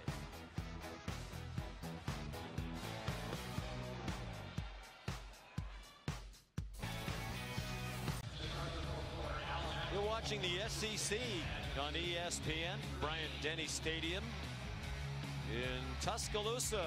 Nick Saban's 69th birthday. Second-ranked Crimson Tide in command, leading 27-0 as we go to the fourth quarter. Najee Harris tackled by Nathan Pickering. Well, right now, I'm sure Alabama wants to score some points here in the second half, but they also know the clock is on their side. And with this big offensive line, a chance to kind of impose their will in the fourth quarter on this Mississippi State defense. But they're always set up for that play action deep ball. Jones dumps it off for Najee Harris. Bounces off the tackle attempt of Sean Preston and picks up the first down to the 25-yard line. See, that's the other thing I think that makes him even more valuable. You know, we talked about him running with more physicality this year. We've seen him on blitz pickups a couple times right in the middle against a big 250-pound middle linebacker in Errol Thompson. But his ability to catch the ball, run routes, and come out of the backfield, he's got very soft hands. He has really improved in that area. 5 receivers spread the formation. Jones, the pump fake, going for Forrestall, and a flag thrown. You wonder if he was being held. He only got one arm up, and you see him favoring that left arm. He came out of the game last week against Tennessee, and they were looking at his shoulder. Yeah, he was banged up coming into the game, and he's favoring it again now. Defense, number 7. 15-yard penalty from the previous spot. Automatic first down. Nick Saban told us there were a few guys that were banged up. It's just kind of that part of the year you saw the interference by Murphy grabbing that left arm. Then he landed on that shoulder, which has been bothering him. Progressive pylon camera with the view. And Nick Saban said, obviously, if doctors say they can't play, they can't play. But if doctors say they can play, he still goes to the injured player and says, do you think you can play? Because they know what their pain threshold is and how effective they can be. Devontae Smith is still playing, and he has just tied Amari Cooper for the all-time lead at Alabama in touchdown receptions. That's his 31st and his 4th tonight. Just timing. Now watch this safety who just got called for the interference. As he moves up to watch the fake, there's a little open window right there between the corner and the other safety that Mac Jones has to fit the ball in. The safety bites on the fake right in that window between the corner and the safety, and to the trusted hands of Devontae Smith. Extra point good off the foot of Will Reichard, and it's 34-0. There is a flag, however. How tough is Devontae Smith? Yeah, he is tough. You know, he looks kind of like he'd be more frail because he's kind of slender looking, but he is a tough individual. Listed at 6'1", 175. He's so graceful. He's so graceful running routes, but you see the toughness defense. Making a catch in traffic like that. The try is good. Timeout. They've had some outstanding receivers here. Nobody's caught more touchdown passes for Alabama now than Devontae Smith.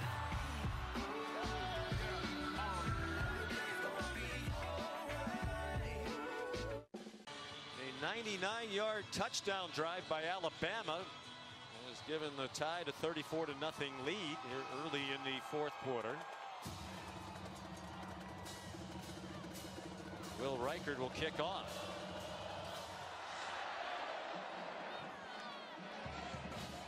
And it'll be a touchback. Well, it's a rough night for Mississippi State. It's going to be their 4th straight loss. But we talked a couple times, Todd, about the track record. First year at Texas Tech, 1-3, 0-4 at Washington State, and now 1-3 at Mississippi State on the way to 1-4. But it gets better if you follow the history. That's right. Yeah, it's been a proven track record. You know, the other thing that's been the worst for him here at Mississippi State has been turnovers. Now they have 17 turnovers on the season through the first 5 games. That's more than he had in those other places at Washington State, Texas Tech. See, it's 16 there, but they had the one tonight on that last interception by Dylan Moses.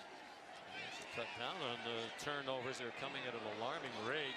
Rodgers got grazed as he threw. An errant pass intended for Jaden Walley. It takes a while. You know, we're fascinated. You see so many of these play callers, and he is his own offensive coordinator, have these huge play sheets. And his looks like it's on a napkin, but he mentioned to us, well, it is folded, and we have stuff written on both sides. But he said one of the reasons why is because he signals in the plays. Right. He doesn't want to have a huge chart. He wants to be able to stick that piece of paper in his pocket, stick his pen in his mouth, so he can signal. They don't have a wide variety of plays. So, you know, some coaches have 500 plays on their call sheet. He said, you know, if you run a lot of plays in a game, you might get 85 or 90. Why do you need 500? Well, and I think the biggest difference is what he points out is you look at a lot of other coaches, the laminated, the color-coded, it takes in many categories. You know, whether it's short yardage, second down, third down, red zone, inside the 10-yard line. He just said, I don't have as many categories. I don't worry about as many categories. He just calls the same plays pretty much everywhere and doesn't need as big of a chart. I have the feeling he could really just do it off the top of his head without any play sheet. Rodgers throws it up for grabs from Malik Heath. It was well covered by Josh Jobe. It takes a little while to put your system in. You know, when I was working with John Gruden, he used to make fun of my play sheet. He said it was bigger than Andy Reid's. I think Andy Reid has the biggest one that I've seen on an NFL coaching staff. I'm just glad you don't put it in front of your face when you talk to me, though. I'm glad that you don't do that. Call the rest of the game like this. But, you know, you need all the names and numbers, and you write in little biographical tidbits or stats or whatever it is that you need. That's right. Bowman under duress. Wonder if they got a piece of that punt. It's the 10th punt, 5 each. We're told that it looked like Tucker Day, the starting punter, might have had a left leg injury. It didn't appear to be serious, but he was getting some attention on that left leg. Ale Cajo put the pressure on the punter.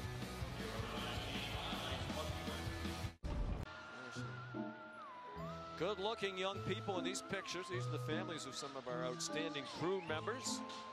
Unfortunately, not able to be there with their kids for Halloween.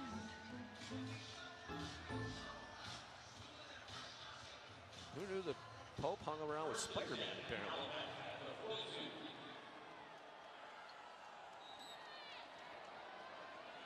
Bryce Young takes over at quarterback for Alabama. It's a 34-0 lead after another outstanding performance by Mac Jones. Gave the ball to Trey Sanders, who got almost 10, tripped up by London Kraft. Young, true freshman from Pasadena, California, played at the powerhouse Mater Dei. They won a state title there. He's considered the #1 dual threat coming into college football out of high school this year. Many believed it was just a foregone conclusion he'd be the starting quarterback for Alabama this season. And Sanders tripped up, got enough for the first down. And it was interesting talking to Steve Sarkisian yesterday. He said, and Bryce Young came into camp and was terrific. Right, yeah. But Mac Jones just wouldn't let him win the job over because he was so outstanding. Here's Molly McGrath. Well, it's good to see how much that's motivated Mac Jones, but he's still being a great teammate. When Bryce Young was warming up, Jones was there the entire time, encouraging him, coaching him up, even gave him a hug before sending him out there. Yeah, I think, as Steve Sarkisian told us, Mac's been a great mentor already to Bryce Young, because what got Mac to this place where he is his preparation, his work ethic, how hard he's grinded. And I think Bryce Young, with all the talent that he has been able to observe that in Mac Jones and how much time Mac Jones puts into it mentally. And I think that'll help Bryce Young in his development going forward as well.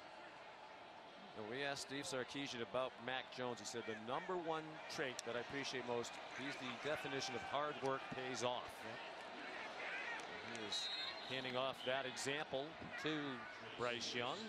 Not much there for Sanders. Let's go back to the studio.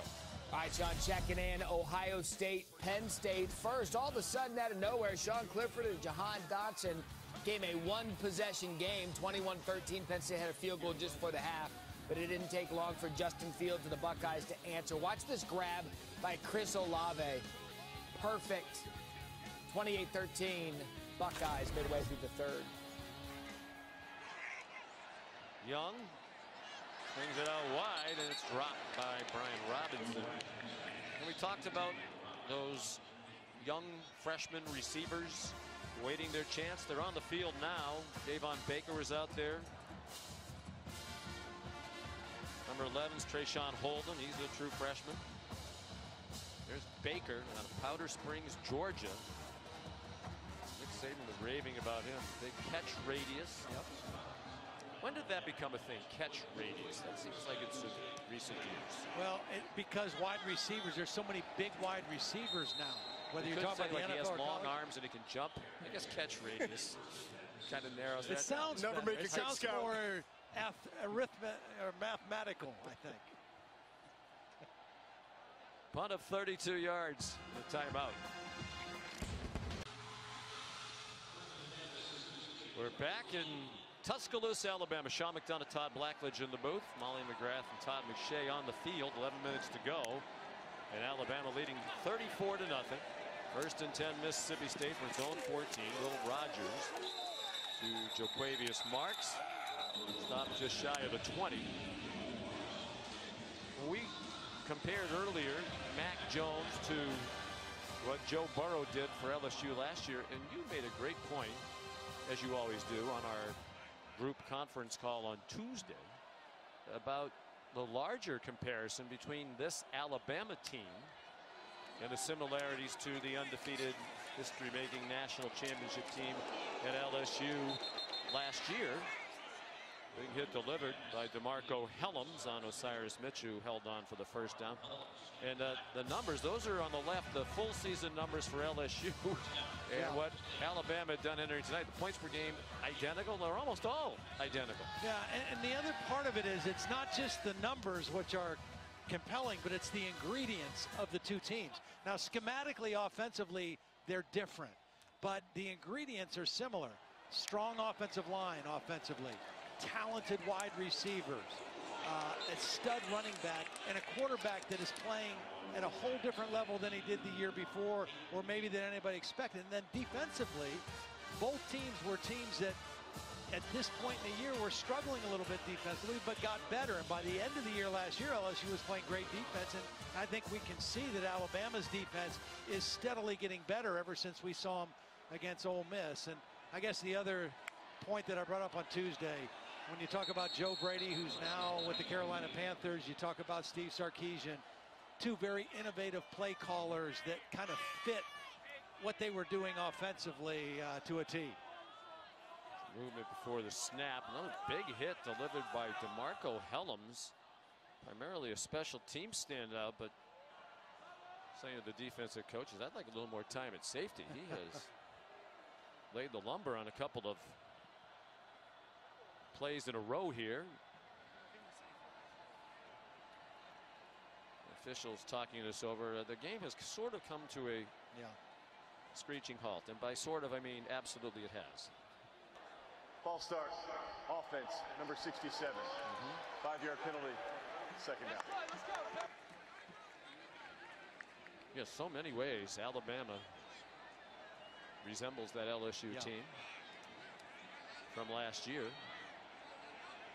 I mean, it's remarkable when you think that that LSU offense did that for the whole season. You know, we're at the halfway point or a little bit beyond, but Alabama is they're impressive. We saw Devontae Smith. Now, Jamar Chase opted out this year. That's right. Part of that great group of wide receivers last year at LSU. Now, Todd McShay all year long has had Chase as his #1 rated wide receiver with an eye toward the next NFL draft. Malachi Moore makes the stop on Marks. It's tough to drop him when he's not playing, right? Well, but could you move Smith past him? He's climbing, obviously. And Waddle's had a great year. Rashad Bateman from Minnesota is one of the best receivers in the country, too. I have him at #2, but all 4 of those guys are going to wind up being first-round draft picks. I think Waddle is still a first-round draft pick, despite the injury. And Nick Saban agrees that the surgery went very well. Of course, teams will want to do their due diligence on the medical side. There's a wide open receiver for one of the very few times tonight. It's Austin Williams out near midfield with a Mississippi State first down. That just opened wide open. And that was Dylan Moses, who was in there at middle linebacker, seemed to get a little confused on his drop, and middle of the field opened wide up. 19-yard gain.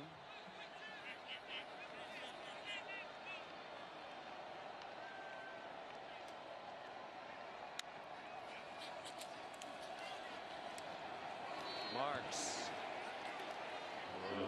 Tried to take the ball away, did Surtain. Here's Matt Berry in the studio.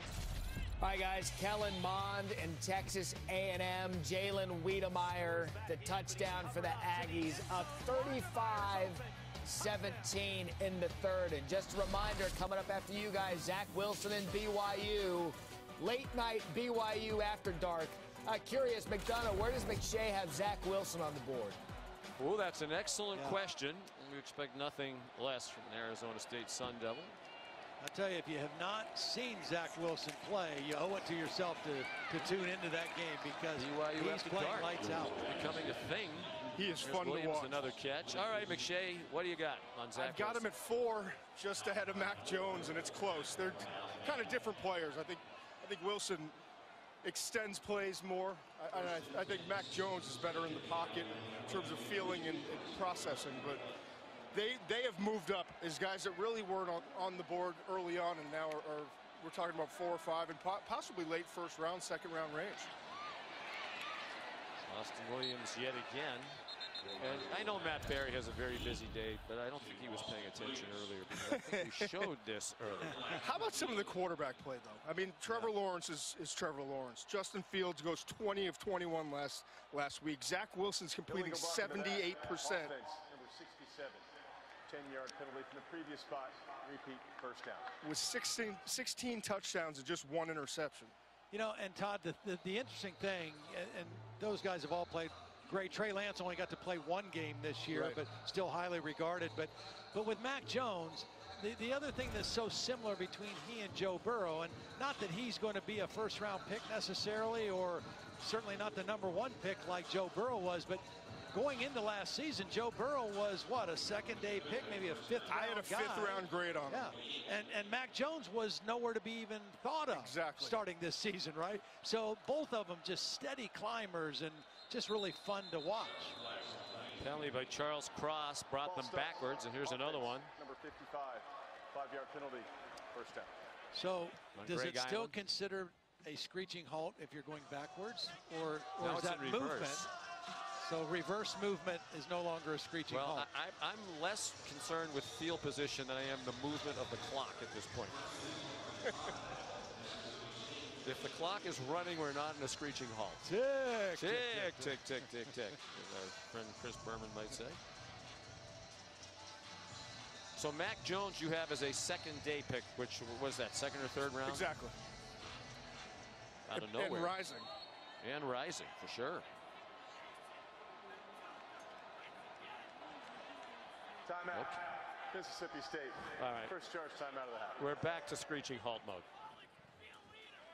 But stay tuned. Zach Wilson and the Cougars at night. It's a BYU alum, Mike Leach. Team. I'm Tom Brady. They're leading the NFC South, taking on the New York Giants. 1-6. Quavius Marks swung down by Tim Smith. And I think he's hurt, and I think the ball came out also. It did, and they're saying that it's Alabama ball.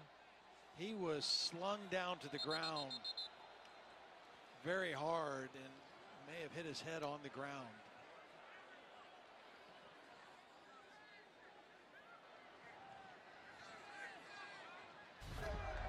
Ruling on the field is a catch with a recovery by the defense. First down, Alabama. Taken down by Tim Smith, a 320-pound true freshman. His head slammed into the field there. It really as you did. See. Natural grass turf.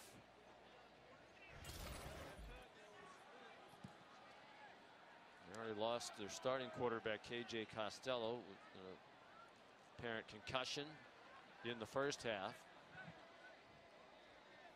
Of course, Marks has taken over the lead running back role without Kylan Hill, who's unavailable for the second straight week and perhaps has opted out. With the quietly, Texas A&M, after losing to this Alabama team, playing pretty good football right now. Really are. They're sneaky top 10 team. Yeah, Kellen Mond playing very well, playing like Jimbo Fisher expected his senior quarterback to play. Take a look at Marks leaving the field with assistance. Good to see him up and walking. He hit his head very hard into the ground. They are also reviewing to see if it was a catch. It was ruled a catch and a fumble recovered by Alabama. And as we bring in Matt Austin, my question would be, did he clearly have possession of that? You know, I don't think he did. As he turns, you can see him fumbling around with the ball with his fingers, and the defender grabbed a hold of him and tried to pull the ball away. I don't think he ever secured the ball. After video review, the ruling on the field stands. First down, Alabama. That's the verdict from Mickey Haddock. I think Matt thinks a couple of his decisions have been a little fishy tonight. Trick or treat. I'm sorry. Oh, I got it. Haddock, fishy. Yeah. Is your costume now as a comedian? Is that what you've dressed up now? Give myself the hook. No, again, no pun intended. What's beyond screeching halt? Ball start. Offense, number 60. 5-yard penalty. Or some sort of time capsule to the past. Oh, and you know, teaching moments for Nick Saban, not mellowing out at all here at age 69. Celebrating his birthday. All the years in football, it's hard to believe that this is just the second game as a head coach on his birthday. You think, you know, like 1 out of every 7 times, right? We couldn't have cared less. Well, it's 34-0. It might be more than that. Sanders knocked out of bounds. Took a photographer down on his way across the boundary. That's our guy. Saddam Garcia, one of our outstanding cameramen. Is this the view from Saddam's camera? Yes, it is. I think, whoops, he knew it was coming. Yeah. He's an athlete. We hope he's okay, and a real pro. Well, Trey Sanders showed a little scoot on that play, getting around the corner. A little different style than Robinson and Harris. There he goes again. Sanders. Well, they do have another streak on the line here. They've scored at least 35 points in 18 straight games, which is the all-time record in major college football. They're trying to make that 19 games in a row. They'll need, obviously, at least 1 point. They can't get 1 point. Can you get 1 point in Canada? Got a rouge or one of those things? I don't know. No, I don't know. Saddam's on. We have no doubt that Saddam would be all right. Here we go, Todd. What does that mean? Can we let America in on the joke? Maybe we can't. There's a touchdown for Trey Sanders. And that streak gets extended, and then they do the funky thing with the lights here that they like to do. Well, Trey Sanders has his first career touchdown. I want you to watch a couple backup offensive linemen. Watch the right guard and the right tackle. They're going to block their guys all the way, try to get them out of the end zone. Pierce quick. They're out of the screen. Sanders is across the goal line, and those two guys are still blocking downfield. Video review. Oh boy. At a certain point, that's Kendall Randolph. Remember we said Kendall Randolph wore number 85 or 60. He's in a guard right now. Here's the question. Was the knee down before the ball crossed the plane? I think it was. Yep. So hold the phone on Trey Sanders' first career touchdown. Redshirt freshman, Port St. Joe, Florida. And to add to the screeching haltedness, the referee's headset to go talk to the replay people is about 90 yards from the goal line where the action is. So Jason Autry's going to get some more wind sprints in on the center judge, Jason MacArthur. Thankfully, this was brisk. After video review, the runner was down with the ball a half-yard short of the goal line. Second down. And back in Charlotte, Matt Austin says, "I'm Matt Austin, and I approve this message." And we approve because the clock is going to start to run. Well, I just hate to deprive the Cougars at night.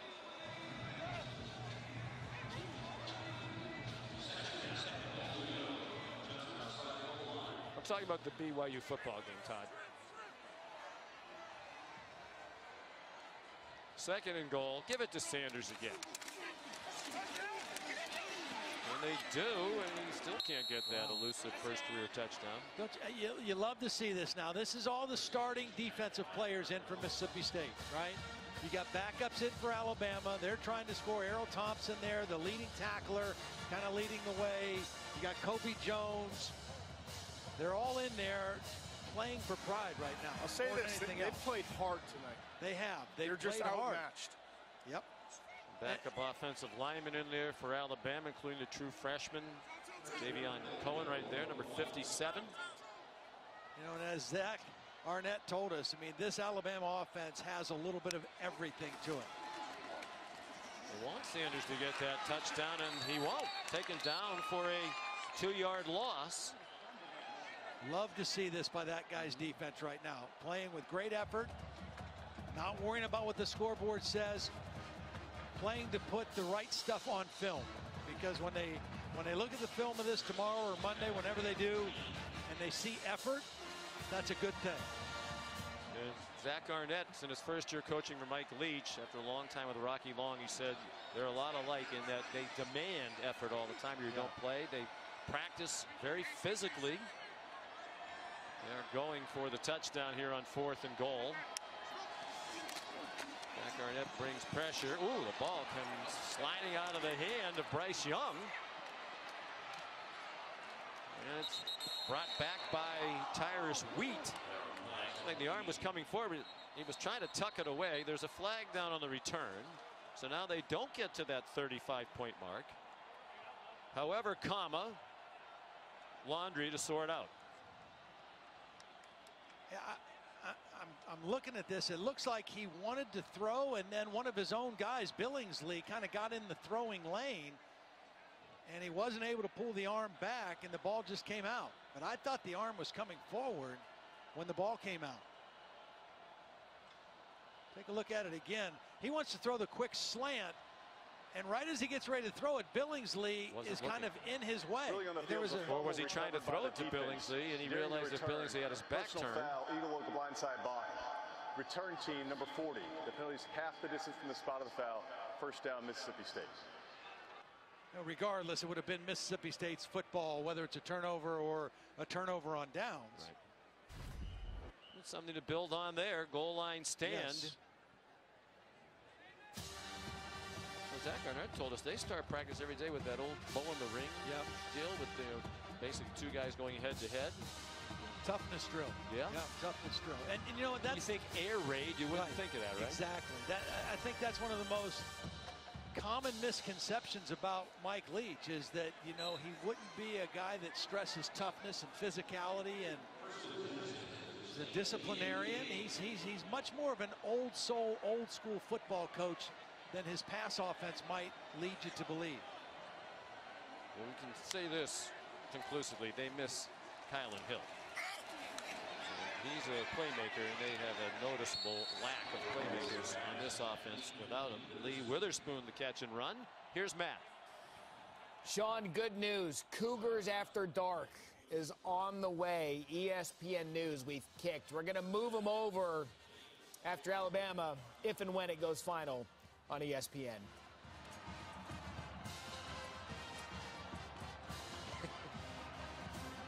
If and when. Is there a possibility this won't end eventually? It definitely will.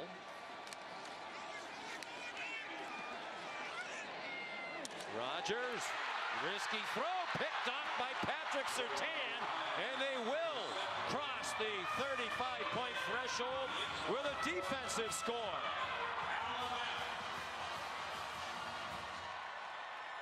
The third defensive touchdown of the season for Alabama, and the first interception of the year, fourth of his career for the junior from Plantation, Florida. Patrick Surtain, one of the best. You'd think he would have more interceptions, but they hardly ever throw in his direction. They go away from him. And if Rodgers had this one back, he would have tried to put this on the outside arm of his receiver because Surtain was on the inside. But what a beautiful break on the football by number 2, Patrick Surtain. The only returning starter, the most experienced guy in this secondary, a secondary that I think is showing rapid improvement over the last 3 weeks. But he is the leader of the back end of this Alabama defense. So the defense scores the 78th non-offensive touchdown in 14 years under Nick Saban at Alabama. But the headliner of the night, the man who scored the first 4 touchdowns of this game, DeVonta Smith. Last year against Ole Miss, he had 5 touchdowns in that game. He's become the first player in SEC history, think about the history of this conference, with multiple games of 4 receiving touchdowns or more in his career. Congratulations to DeVonta Smith. Well, he does a great job of being on the same page with his quarterback, reading the corner blitz, knowing he's got a safety coming over the top. He runs great routes. He got the out and up, beat the safety, Colin Duncan, and then just the timing routes, the precision of his routes, being on the same page with his quarterback, and then the toughness to make catches knowing he's going to get hit in traffic. We've seen it all tonight from DeVonta Smith. Chase Allen kicks off. So DeVonta Smith tonight, 11 catches, not a career high. 203 receiving yards, not a personal best. 4 touchdowns, not a personal best. None of them are his personal highs. So just a little better than average day at the office for DeVonta Smith. Yeah, better than average. Well, and we talked about him needing to step up, you know, from a leadership standpoint. Probably Steve Sarkisian doing some different things with him in the absence of Jalen Waddle, and he did. He delivered tonight, and they needed him to step up, and he did in a big way. Just not a career record-breaking way. Rodgers. Whoa. Josh Jobe swings down Malik Heath. Interesting, they want the shutout on defense, don't they? I mean, Surtain still out there a moment ago. Jobe starting corner out there with under 2 minutes to go, ahead 41-0. Their last shutout was in 2018, also against Mississippi State, 24-0. Alabama will have a week off after this and then go to play LSU on the 14th. And LSU better find a way to play some defense. Or they gave up 48 points today. Yes, they did. After it looked like they were making some progress on defense. Auburn put it on them today. We have 14 guys drafted, and then Jamar Chase, the first-round wide receiver, opts out. It's tough. The 13th consecutive win for Alabama against Mississippi State 1 week after they beat Tennessee for the 14th year in a row. Lee Witherspoon stopped near the line of scrimmage. Well, you're right about this Alabama defense. They want the shutout. I mean, there was a lot of energy on the sideline there on the 3rd and 1 stop. And Nick is still just does not look happy. Still coaching hard. Well, it'll be a happy birthday.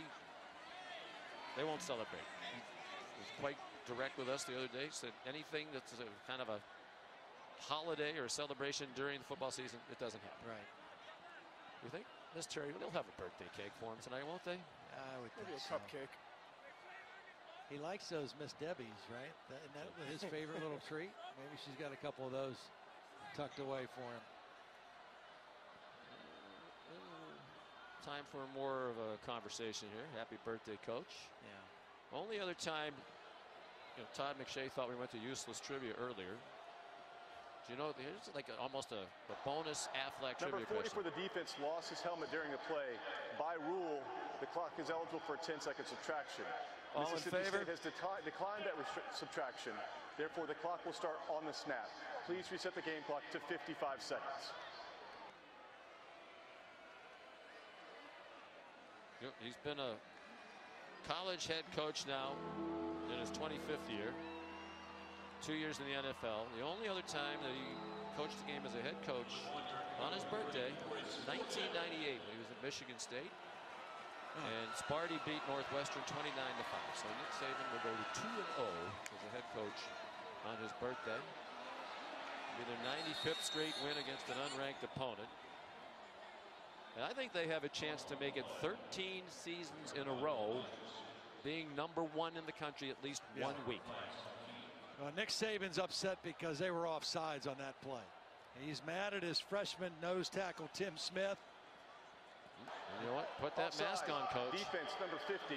5-yard penalty results in a first down. SEC's been cracking down on the masks, as they should be.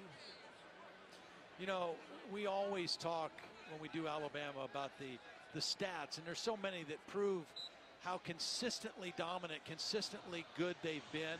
I think the one that stands out to me, if I could get it in here before the last 50 seconds, but since 2014, the first year of the college football playoff. 55 seconds. Please stop talking.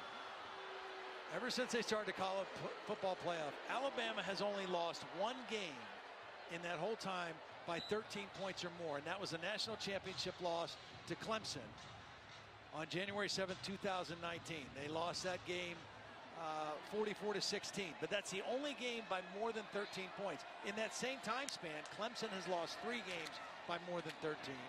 Ohio State has lost 5 games by more than that, and Oklahoma has lost 4 games. Other teams that have been in the playoffs. I mean, when they do get beat, they don't have those clunker games. You know, they don't have those games where you scratch your. Very often. No, they don't get beat very often. When they do, it's always close. They had 2 losses last year, 11-2. It was like a catastrophe. Right. It was a pathetic season. They were all embarrassed by it. 15 through 18, only 1 loss in each of those seasons. That game you mentioned, the loss to Clemson in the national championship game after the 2018 season, early January of 2019, was the last time they didn't score 35 points. Brandon Turnage breaks up the play. He's a redshirt freshman from Oxford, Mississippi. It'll be interesting. You know, Alabama was a distant #2 behind Clemson. Yeah, I guess I didn't even pay attention to the point, you know, or the number of votes. I just, based on what I saw today, I just think that I could see it happening. Right. And I think the argument for Clemson being #1 relative to Alabama, of course, we didn't see Ohio State until last week, and they're in the conversation too. The Clemson defense was clearly better at the start of this year than Alabama. Correct. Correct. That is no longer the case. Clemson rallied from 28-10 down, biggest home comeback in school history, to beat Boston College. Jeff Hafley doing a great job with the Eagles. They're rapidly improving. Ohio State's leading in Happy Valley. Notre Dame won comfortably, setting up the head-to-head game next week in South Bend with Clemson. And Georgia won a defensive battle at Kentucky.